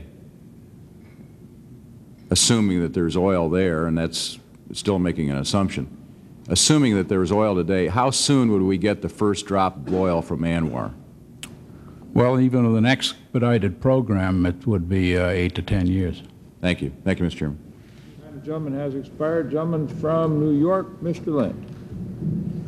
Thank you, Mr. Chairman. I want to welcome all the witnesses here, particularly Mr. DeBona and the gentleman from the Energy Department up in my home state of New York, and I want to welcome the others as well. Mr. DeBona, we were talking in response to the gentleman from Ohio. A very good question, because undoubtedly there will be an effort once again in this Congress to pass legislation that would open up ANWR, at least for exploration. I would assume your industry would strongly support that. That is certainly correct. And the fact is that the North Slope fields have reached their zenith and are now beginning the downturn. Is that not correct? That's correct. I mean, there have been some very extensive expenditures this year to try and hold the production because of what's going on in the Mideast. It was already in decline. Those extraordinary measures have been taken. They're generally for pushing gas back into the field, but about $1 billion is being spent to hold the production, but that doesn't deal with the long-term problem. Now, Mr. Guillen, you're the Deputy Commissioner of Policy and Planning Analysis for New York State Energy Office.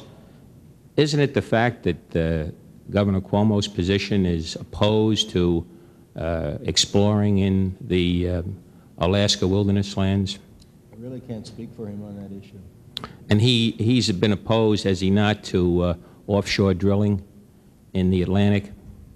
I really can't speak to that point. I'm here representing the national. I'm sorry. I really can't speak to either of those points. I'm here representing the National Association of State Energy Officials, and I'm not really clear on the position with regard to that.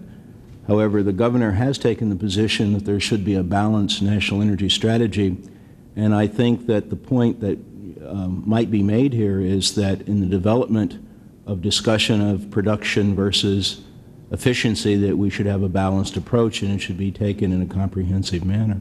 But you're not aware of his position against the development of the Alaska wilderness for oil? And you're not aware that he has a position opposed to offshore drilling? I'm not familiar with that position. Are you familiar with his position on Shoreham? Yes, I am.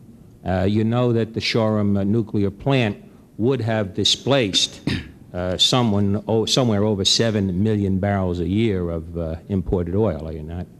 Well, it depends upon what would be online in the system at that point in time.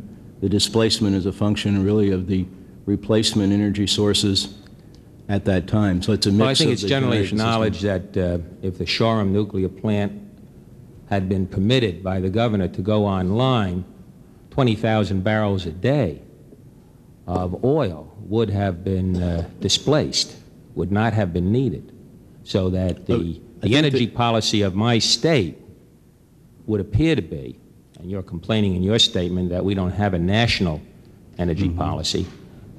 Looking at the state energy policy, it is opposed to opening up ANWR, it's opposed to offshore drilling, it's opposed to Shoreham nuclear power plant. So I'm just wondering, you know, it would appear to me to be a little inconsistent with some of the criticisms of this administration and the prior administration that you level in your statement. I think the point of the statement, which really represents all the states, is that we should have a balanced approach, and it should deal with efficiency improvements. Okay, how's this for balance? Your last page, page 9 at the bottom of the page, is this a balanced statement? You say overdependence on imported oil and the lack of energy policy during the previous administration has led to the situation we are now facing here in the United States, period. You don't include Saddam Hussein in there at all, do you? You say we're facing this energy crisis because of the lack of an energy policy during the previous administration. Yes, I do. You think that's a balanced statement? Would you like to correct that statement and give Saddam Hussein a little bit of the credit for the energy crisis? He certainly did lead to the discovery of the problem at a greater level than we would if he hadn't existed. But we certainly do have a problem of a balanced energy policy in this country. Well, when Iraq took out Kuwait, is it not the fact that that 4.3 million barrels of oil a day were taken off the world market, at least at the immediately? Yes. And that's now been, we believe, somewhat offset. Well, I think it's been offset by production in the Persian Gulf, as prior witnesses have stated. The production of the Persian Gulf is going up, and production in Venezuela is going up. A number of other areas have increased production. Now, what is the situation with respect to Chairman tells me my time is up. Let me just finish the question. Isn't it the fact that we have an awful lot of oil in this country now that we have recovered from the 4.3 million barrel a day shortfall that was immediately caused by the fall of Kuwait? In this country? Yes. And in the world? In the world, I think is your point, that most of that oil has come from the Persian Gulf. And my point is that there's great potential through increased efficiency to reduce the use of oil in the world, which would help the situation. Have you figured out why the prices have gone up since the pre-invasion levels of of oil are now substantially equivalent to what they were prior to the invasion? That, as in your capacity as energy deputy commissioner in New York State? well, the supply situation now is very favorable. The real question is why are prices as high as they are? Yeah, and I'm as asking many of us why. have made the point that there is a war premium in the market, which has been applied to not only the spot price, but the wholesale price and the retail price. And that's led to the prices being where they are. My time is up. I thank the gentleman. Time of the gentleman has expired. Gentleman from Massachusetts, Mr. Markey. Thank you, Mr. Chairman, very much. Mr. DeBona, what do oil geologists believe is the percentage likelihood of finding oil in any substantial degree in the ANWR? Well, the probability of finding any oil is very high. There are differing probabilities for different volumes of oil. What is the probability, for example, of finding a 2 million barrel a day supply in the ANWR? What percentage would you put that at? I've forgotten the exact number that to which this applies, but it's around a 20 to 30% probability of finding a quite substantial volume of oil. It's higher. And when you say quite substantial, what do you? I'm talking in the range you were talking about, 2 to 3 billion. There is some probability of finding over 9 billion. That is a field bigger than the Prudhoe Bay field. But they've also had enormous failures up there in trying to find oil, have they not? Well, in this particular area, it is not. It's not been explored except for one well drilled in the Eskimo village, and the information from that is held by one company, which paid for that, and that's not generally available.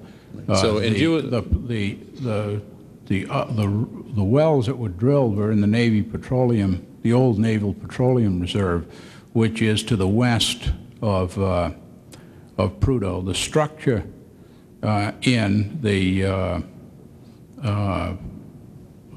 ANWR area, on the coastal plain of the ANWR, is similar and an extension of the structure in Prudhoe. So the promise there is very high. This is an extremely high probability of finding oil in an area which has not been drilled. I mean, normally the probability of finding oil is much lower. What we talk about, however, when we talk about extremely high probability in terms of finding oil, what we're talking about is usually a 15 to 20% chance at best, or else we would not have so many people who have been sitting on the sidelines, the wildcatters and others over the last decade, if they could have some certainty. And as we know, we've found many formations geologically that look like they would be highly desirable, but it turns out that the oil or the natural gas that was in them may have just seeped out a million or 2 years ago. And unfortunately, although the geologic formation did have a similarity,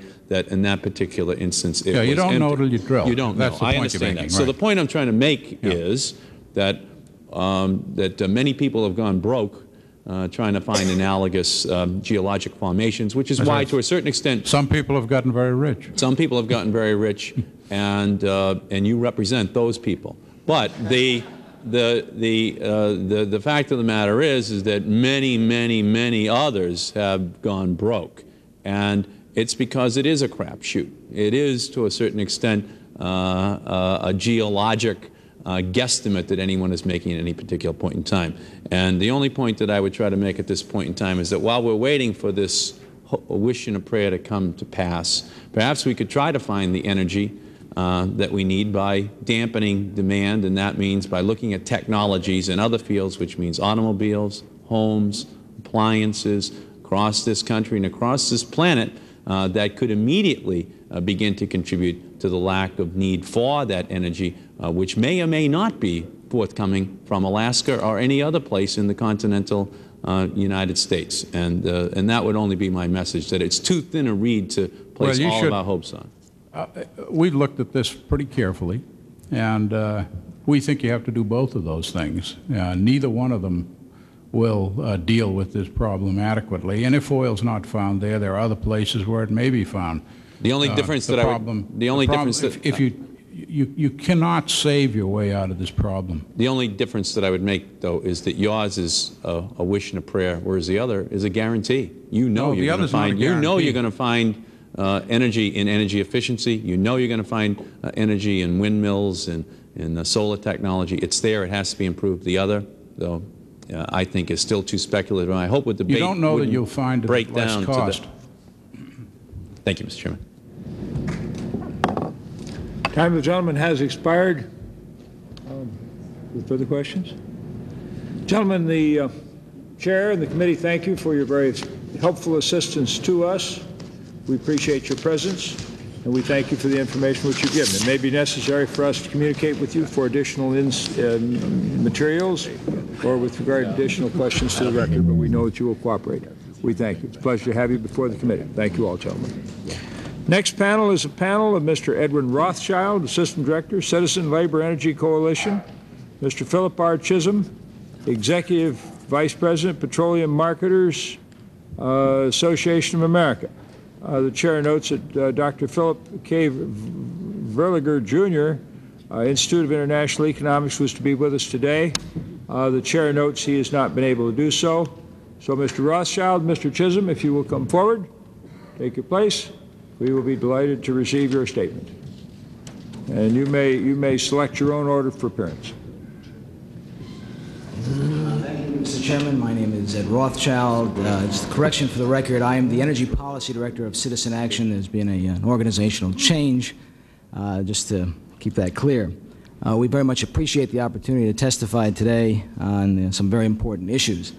I do want to present some promising news. As on my way up here, which was about 9:30, I was listening to CNN radio.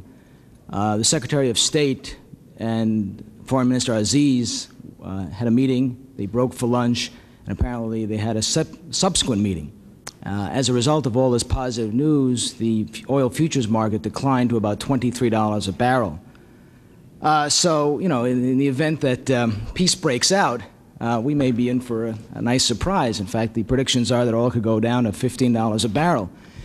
That being said, I mean, the concern that I have, in addition to the one if war breaks out, which we'll get to in a minute, is I hope that the pressure to produce policy on energy doesn't decline with the decline in price.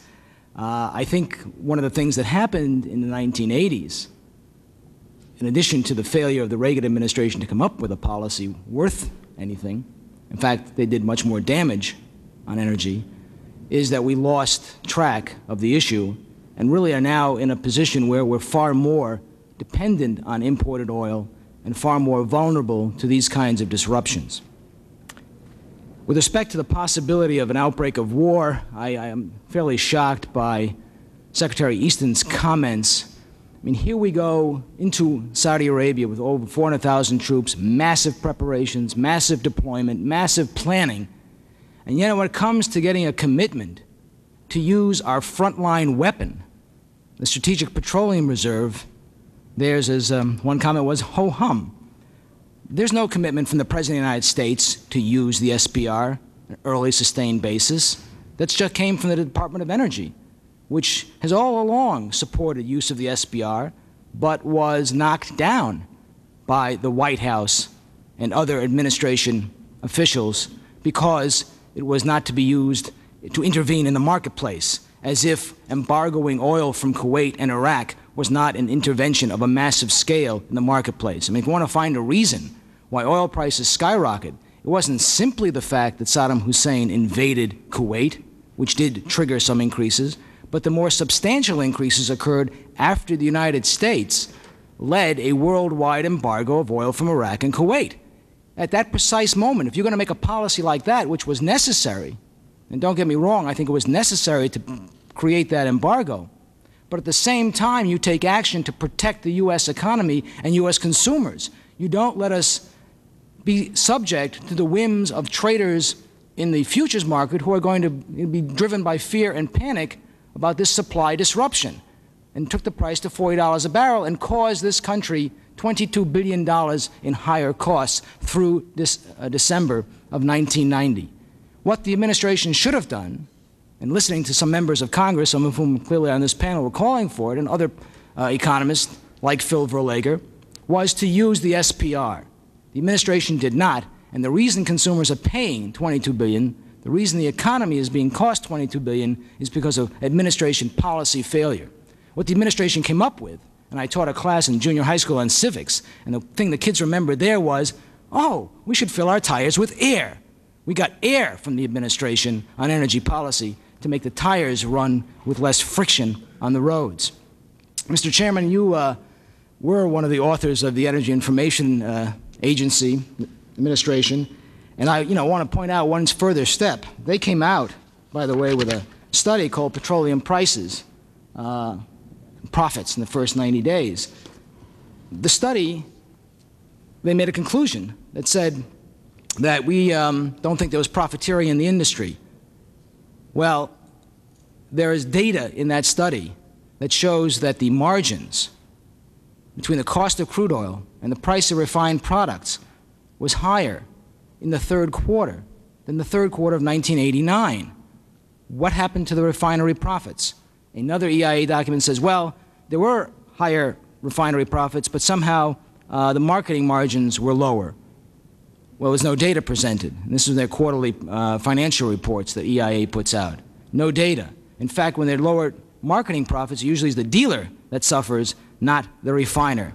So one has to ask some questions, I think, to this study and why and how it came about.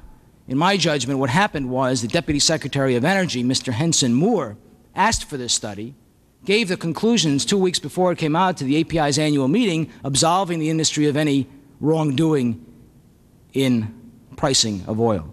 Of course, now in the fourth quarter, we're going to see 100 to 200, 300, 400% increases in the fourth quarter of 1990. Oil companies, which Chevron did 2 days ago, said, well, consumers don't have to worry. We didn't make it on refined products. We made it on crude oil.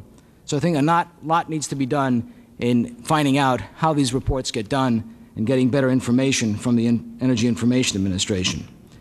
I do think, Mr. Chairman, members of the committee, that if there is planning for a war, you have to be prepared that all hell will break loose. Sheikh Yamani has estimated that war in the Gulf could drive market prices to $100 a barrel. The administration, which claims to believe in the market, somehow doesn't understand the market when it works. I think some people have made reference to the fact that when prices go up, that is a reflection of the shortage. You never will have a real shortage in the marketplace when prices determine it. It is the price that needs to be the trigger, and we have suggested that if a trigger mechanism needs to be found, it's something on the order of price, that if price goes up, let's say 25% over several days, that should begin to trigger someone's concern about what's going to happen in the marketplace, because the major function, it seems to me, of the SPR is to change the psychology, and unless you use it early and often, we're not going to be able to use it all. And if prices go up very quickly, you can be well assured that people in this room and outside of this room and all over the country are going to come right back here in Congress saying, you want something done about it now. And that means allocations, that means rationing, because there's going to be rationing by price, and there's some people that can't afford oil and need it. Something's going to have to be done. And everyone's going to come here and ask that you do something to allocate supplies if there's the event of an outbreak of war, because the acceleration of price will be self-fulfilling. People will hoard oil in anticipation of higher prices. The next day, that hoarding in itself will take oil off the market and cause all sorts of disruption. I will stop there and be happy to answer any questions at the conclusion. Thank you, Mr. Rothschild. Mr. Chisholm. Thank you very much, Mr. Chairman. I'm here today representing the Petroleum Marketers Association of America. PMAA represents some 43 state and regional associations throughout the country, and through those state and regional associations represent some 11,000 independent small business petroleum product marketers. Collectively, these marketers sell roughly half the gasoline and 3/4 of the home heating oil and 60% of the diesel fuel that's consumed in the country. Our basic premise on being here today is we're concerned that the President lacks the necessary authority to deal with a severe energy interruption. Of particular concern is the fact that Congress failed to approve the conference report of the Defense Production Act last October before adjourning. It is interesting to note that in 1982, when President Reagan vetoed the standby price and allocation control bill that some members of this subcommittee worked very hard on, that he cited the Defense Production Act as all the authority he really needed in terms of dealing with an energy emergency. Now President Bush, going into January 15th, has neither the DPA nor any standby price and allocation control authority. Now, in urging that the DPA be approved expeditiously or reauthorized expeditiously, we don't believe that goes far enough. Our Board of Directors is taking the position that there ought to be enacted a standby price and allocation control program that would set on the shelf and that would be available to the President in the event of a future energy crisis. Now, that is not a popular position, as you might imagine, within the petroleum industry, and from listening to the other witnesses this morning, I gather it's not a popular position for most people who have testified earlier. There's two basic premises on which we base taking that position. The first one is that in the event of a real serious disruption, and assuming the Defense Production Act is reauthorized and the President does instruct that certain refineries increase production of jet fuel or distillate fuel for military use, then that's going to create other disruptions throughout the rest of the system. And if there is no allocation authority to the federal government in connection with that, one of two things is going to happen. One is the refining industry, the major oil companies, are going to decide how that product is allocated. And I can tell you from our experience in August and September, our members aren't comfortable with that. Or if that doesn't happen, and this comes to the second reason and the main reason we're supporting standby price and allocation control authority, that is, the states will take that role and take that responsibility. I was heartened to hear the witness on the previous panel say that the states aren't really looking in that direction. But I am fearful that in the event of a very, very serious disruption, the political pressure will become so great, and as Mr. Rothschild said, citizens will not only be coming to you, they will be coming to the state legislatures and saying, we want something done and we want it done now. And it's been my experience that state legislatures generally react a little more quickly in those types of circumstances than the Congress does. I'm also concerned because the National Association of Attorneys General, in their recent report, has issued a model price gouging bill that is little more than a vague attempt at a price control, permanent price controls in the marketplace. Now, this is not a random state or a random attorney general looking at this. This has been endorsed and recommended by the National Association of Attorneys Generals. And unless there is some authority at the federal level to preempt the states from being involved in these types of activities, I am fearful that in the event of a serious supply disruption, we will end up with a patchwork of state price and allocation control programs. Now, we certainly recognize that price and allocation controls or standby price and allocation controls are not the only way to deal with the crisis. In fact, we urge that they be the last step, and we really hope that they're never implemented. And if they are implemented, that they're in place only for a very limited period of time, 60 or 90 days with a definite sunset provision. We support the aggressive use of the Strategic Petroleum Reserve. We agree with the other witnesses that had the reserve been used aggressively in August and September, that we might not have seen prices rise as high as they did. And we hope that the President, not just Secretary Watkins, but the President will aggressively use the reserve in the event of a severe interruption. We remain concerned about the tremendous price fluctuations on the result of the MERC. We have supported a study of how the MERC operates and what reforms may be necessary in the operation of the MERC. We would recommend, however, that we move very cautiously in terms of suspending trading or taking certain products off the MERC. The MERC has provided a window for everyone to see how petroleum prices get set, and that has been a very effective tool for everyone over the course of the past 8 or 9 years while the MERC has been engaged in that. Our final point, Mr. Chairman, is that we urge that any government action that's taken, any type of planning that is made, recognize the residual impacts that a given action will have throughout the rest of the system. And one example I would cite is when President Bush called on August 8th for the major oil companies to restrain retail gasoline prices. That was in effect a government intervention in the market because the industry did in fact respond to that. They did in fact restrain retail gasoline prices. They let wholesale gasoline prices rise though, and wholesale gasoline prices continue to rise almost unabated. As a result, the people who were buying at wholesale and trying to compete with many of the major oil companies at retail were facing a significant competitive disadvantage, a competitive disadvantage that existed for almost 60 days. It's fine to take a philosophical bent that we don't want the government involved in this business, but the government gets involved in a number of ways. It gets involved when it embargoes 4 million barrels of oil a day. It gets involved when it asks for price restraints from the refiners. It can get involved in any number of ways. Whenever it does that, it's going to have residual impacts throughout the rest of the system. We think those residual impacts have to be looked at and have to be considered in whatever contingency plan that is developed. Thank you, Mr. Chairman, and I'll be happy to try to respond to any questions that you may have. Mr. Chisholm, the committee thanks you for your very helpful testimony.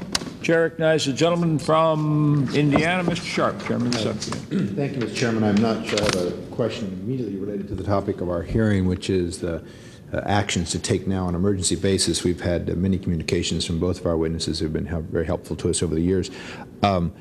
But I did want to ask about the recent experience. Mr. Rothschild alluded to it, and Mr. Chisholm as well in his testimony, as to what happened in terms of who was making the bucks and what part of the industry was being squeezed out, and to what degree was there, Mr. Chisholm, among members of your organization or other similar organizations, were there people who didn't have their own crude supply, obviously, and whose margins might have been squeezed at the marketer's level or the filling station level? I'm not sure what the pattern has been in terms of whether we've actually seen a dramatic increase in bankruptcies among those folks, or whether they've been able to hang on during the time that the squeeze was on. There were a few closures. There were a number of service stations closed in particular markets. I think what happened was there was a 60-day period from about August 3rd till early October when there was a tremendous squeeze on any independent in the marketing industry. That squeeze resulted, as I said, from the rise in wholesale prices and not a commensurate rise at the retail level. The differential between what is the wholesale price of gasoline and the retail price of gasoline at one point narrowed nationally to 3 cents a gallon in August. And I don't know of any marketer who can survive on 3 cents a gallon for very long. There were a number of markets, and in fact there were several press reports where our members actually drove their transport trucks into service stations to fill up because they could buy gasoline cheaper at that service station than they could from their own supplier at the terminal. So that was a very serious problem. Since October, the situation has reversed itself a little bit, and we've seen wholesale prices fall. Retail prices have not fallen as quickly. Some of that has been an effort to try to recoup what was lost during that period of time. But the serious concern that our members have, aside from the profitability issue in regard to that, is for the first time the major oil companies, in their view, did not respond according to market forces.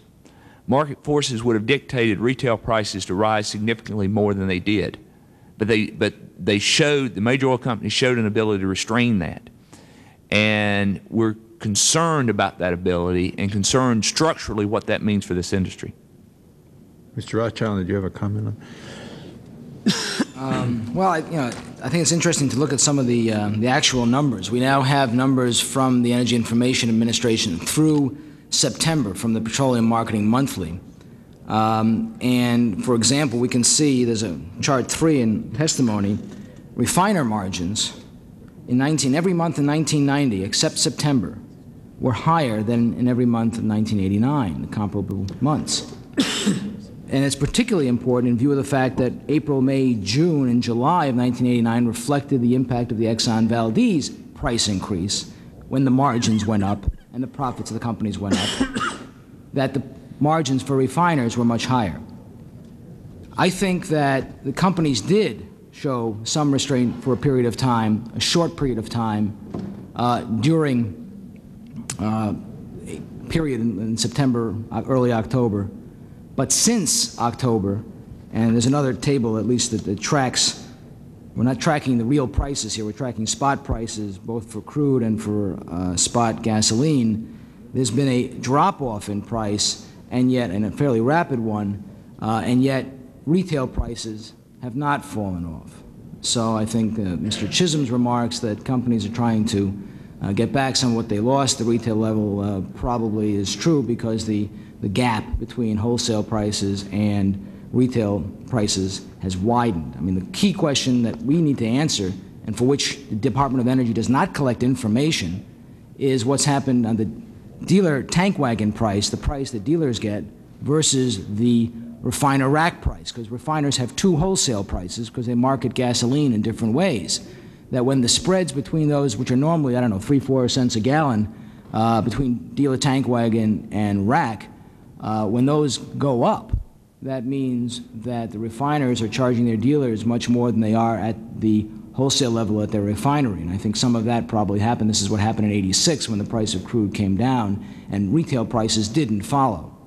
The other concern we have about pricing is if you look between January and June of this year, the price of crude oil fell by $5 a barrel, but gasoline prices went up a nickel. So the oil companies argue, well, gee, when prices go up, we have to buy replacement oil. That's why you're seeing the higher prices. Yet that doesn't happen on the way down. It didn't happen from January to June, and it didn't happen subsequent to October. Finally, Mr. Chairman, you can look at the Department of Energy's EIA's Winter Fuels Report and see on heating oil that prices for heating oil, both the wholesale and retail level, skyrocketed. Wholesale prices have come down over 20 cents a gallon, about maybe 26 cents a gallon, something in that order. But retail heating oil prices have not come down about 13 to 14 cents since the beginning of October. So we have some concern there that consumers are paying much higher prices. The plus side is that it's been a warm winter thus far, and so people aren't using as much heating oil. Thank you very much. Thanks. Time the gentleman has expired. Gentleman from Ohio, Mr. Axel. Thank you, Mr. Chairman. Mr. Rothschild, you've been critical of the previous administration, and I think by inference the present administration, in regard to a lack of a national energy policy. Have you come to the Congress during those 10 years or so and sought a national energy policy to be crafted by the Congress? We have on periodic occasions called for various policies. We have not called, I'm trying to recall all the testimony in those years, for a comprehensive policy, but we supported policies over the period of time that would have made this country less dependent on foreign oil, policies that have promoted energy efficiency, for example, alternate fuels, increases in the DOE budget that would have promoted more research and development of these processes, which have a huge return for our economy, which have a huge return in terms of industrial growth. Yeah, we've testified periodically about some very policies, so not necessarily for a national energy strategy, comprehensive policy, but various proposals. Isn't it true that the Congress does, of course, have the ability to craft its own national energy policy and take the lead if it so chose? Yeah, well, Congress also had the opportunity to do something on clean air, but it found it very difficult when the President of the United States decides that he doesn't want a clean air bill, and it makes a big difference that the President of the United States is also committed. Clearly, Congress can do that. It is much better for Congress to move ahead when it has the support, at least partially, of a President who wants something to happen on a particular policy area. Would you plan on supporting the energy policy that the President will be sending up to the Hill? I'd like to see it first. From what I've seen, it's being ripped to shreds every time it goes to the White House, it goes to the Economic Policy Council, or it goes to John Sununu. And on the testimony, well, it just seems to me it's a little inconsistent to attack an administration for not having an energy policy and then to trash it for at least making an attempt to try to come up with a consensus energy policy. Well, I don't think they're trying to come up with a consensus energy policy at all. I think that was the initial effort of the Secretary of Energy, and I think he's been sandbagged by people in the White House like Sununu, like Darman, who don't want, I mean, they have this ideological perception that you shouldn't intervene in the marketplace. Well, how do you know that? Are you reading the Washington Post or what? Well, I read some of the papers that come out of the Department of Energy. I read some of the papers that come out of the Economic Policy Council. There are people that talk at the Department of Energy. There are people that talk in the White House. I mean, word does get out. Did you support the Carter energy policy? Some parts of it. The parts that have been repealed since, or?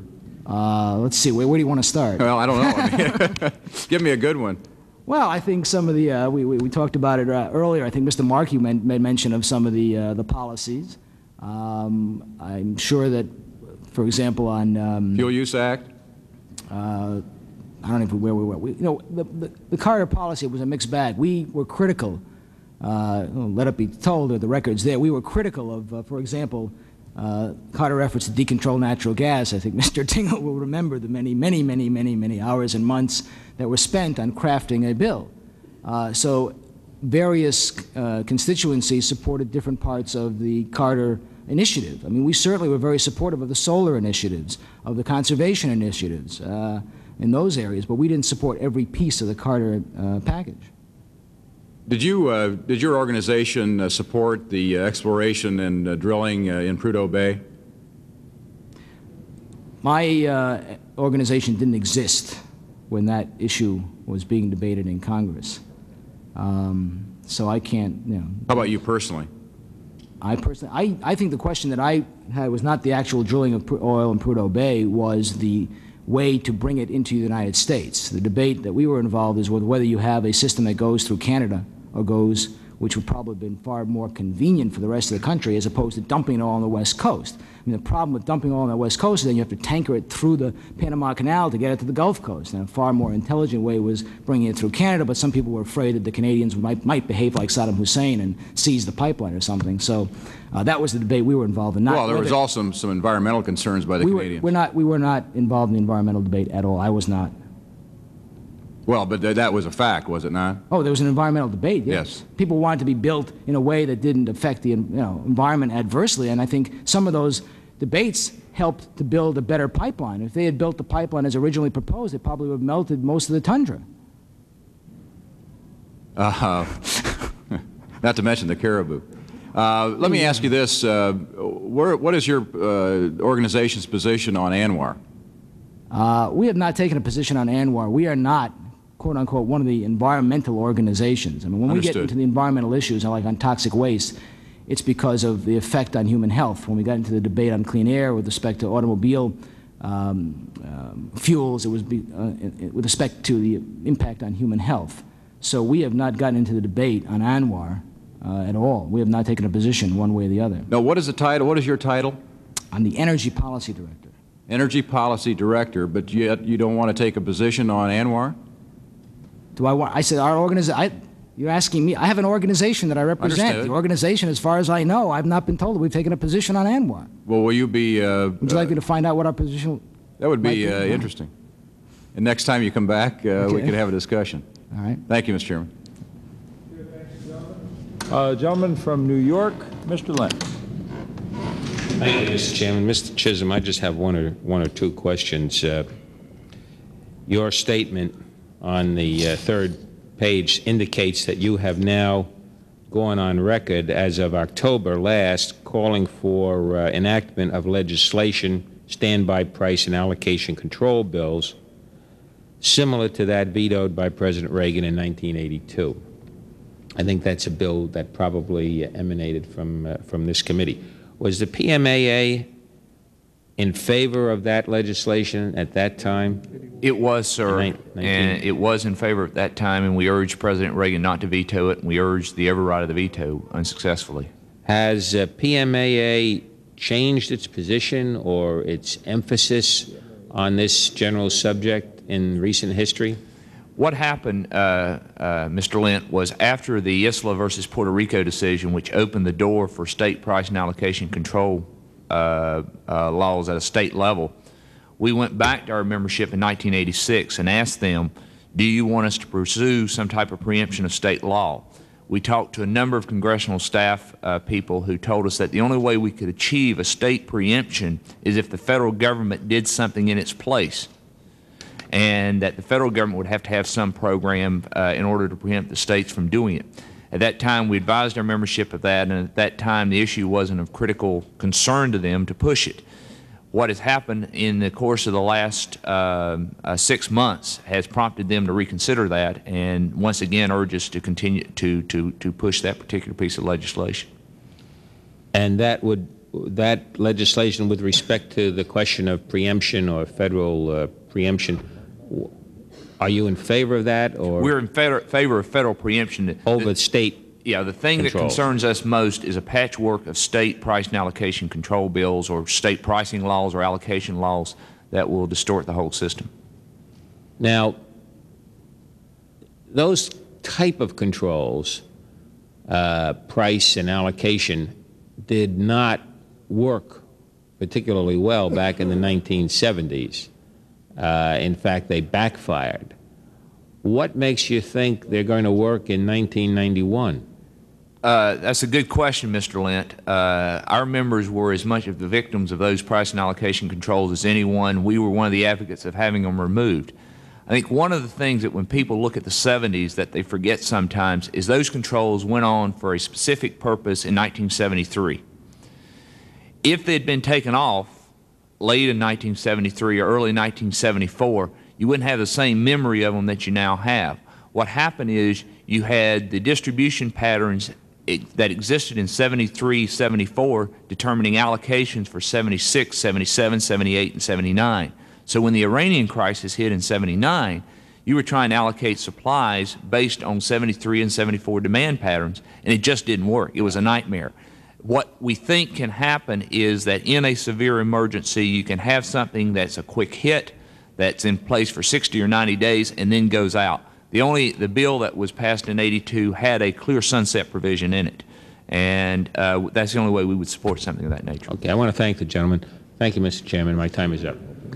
Mr. Chairman, if I could, at this point, belatedly ask unanimous consent to put my opening statement in the record at the appropriate place. Without objection, that will be done. Thank you, Mr. Chairman. Gentlemen, we have kept you a long time.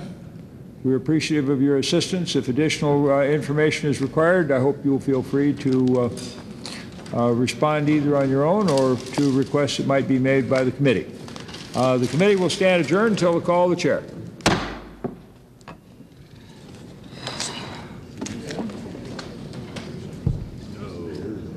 If you don't mind if I hold my views on that, too.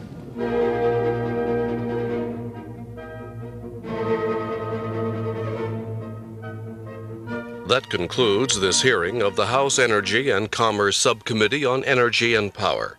For more information on this hearing, you can write to the subcommittee at Room 331, House Annex 2, Washington, D.C. 20515. Coming up next, a look at the players in the Persian Gulf region, followed by today's Geneva News Conference with Secretary of State James Baker.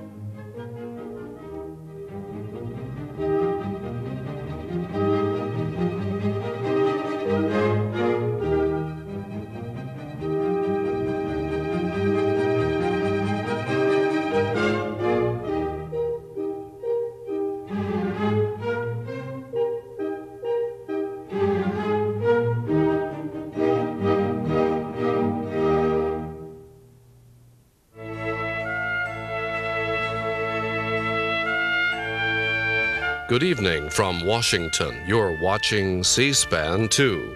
Our nonprofit cable satellite public affairs network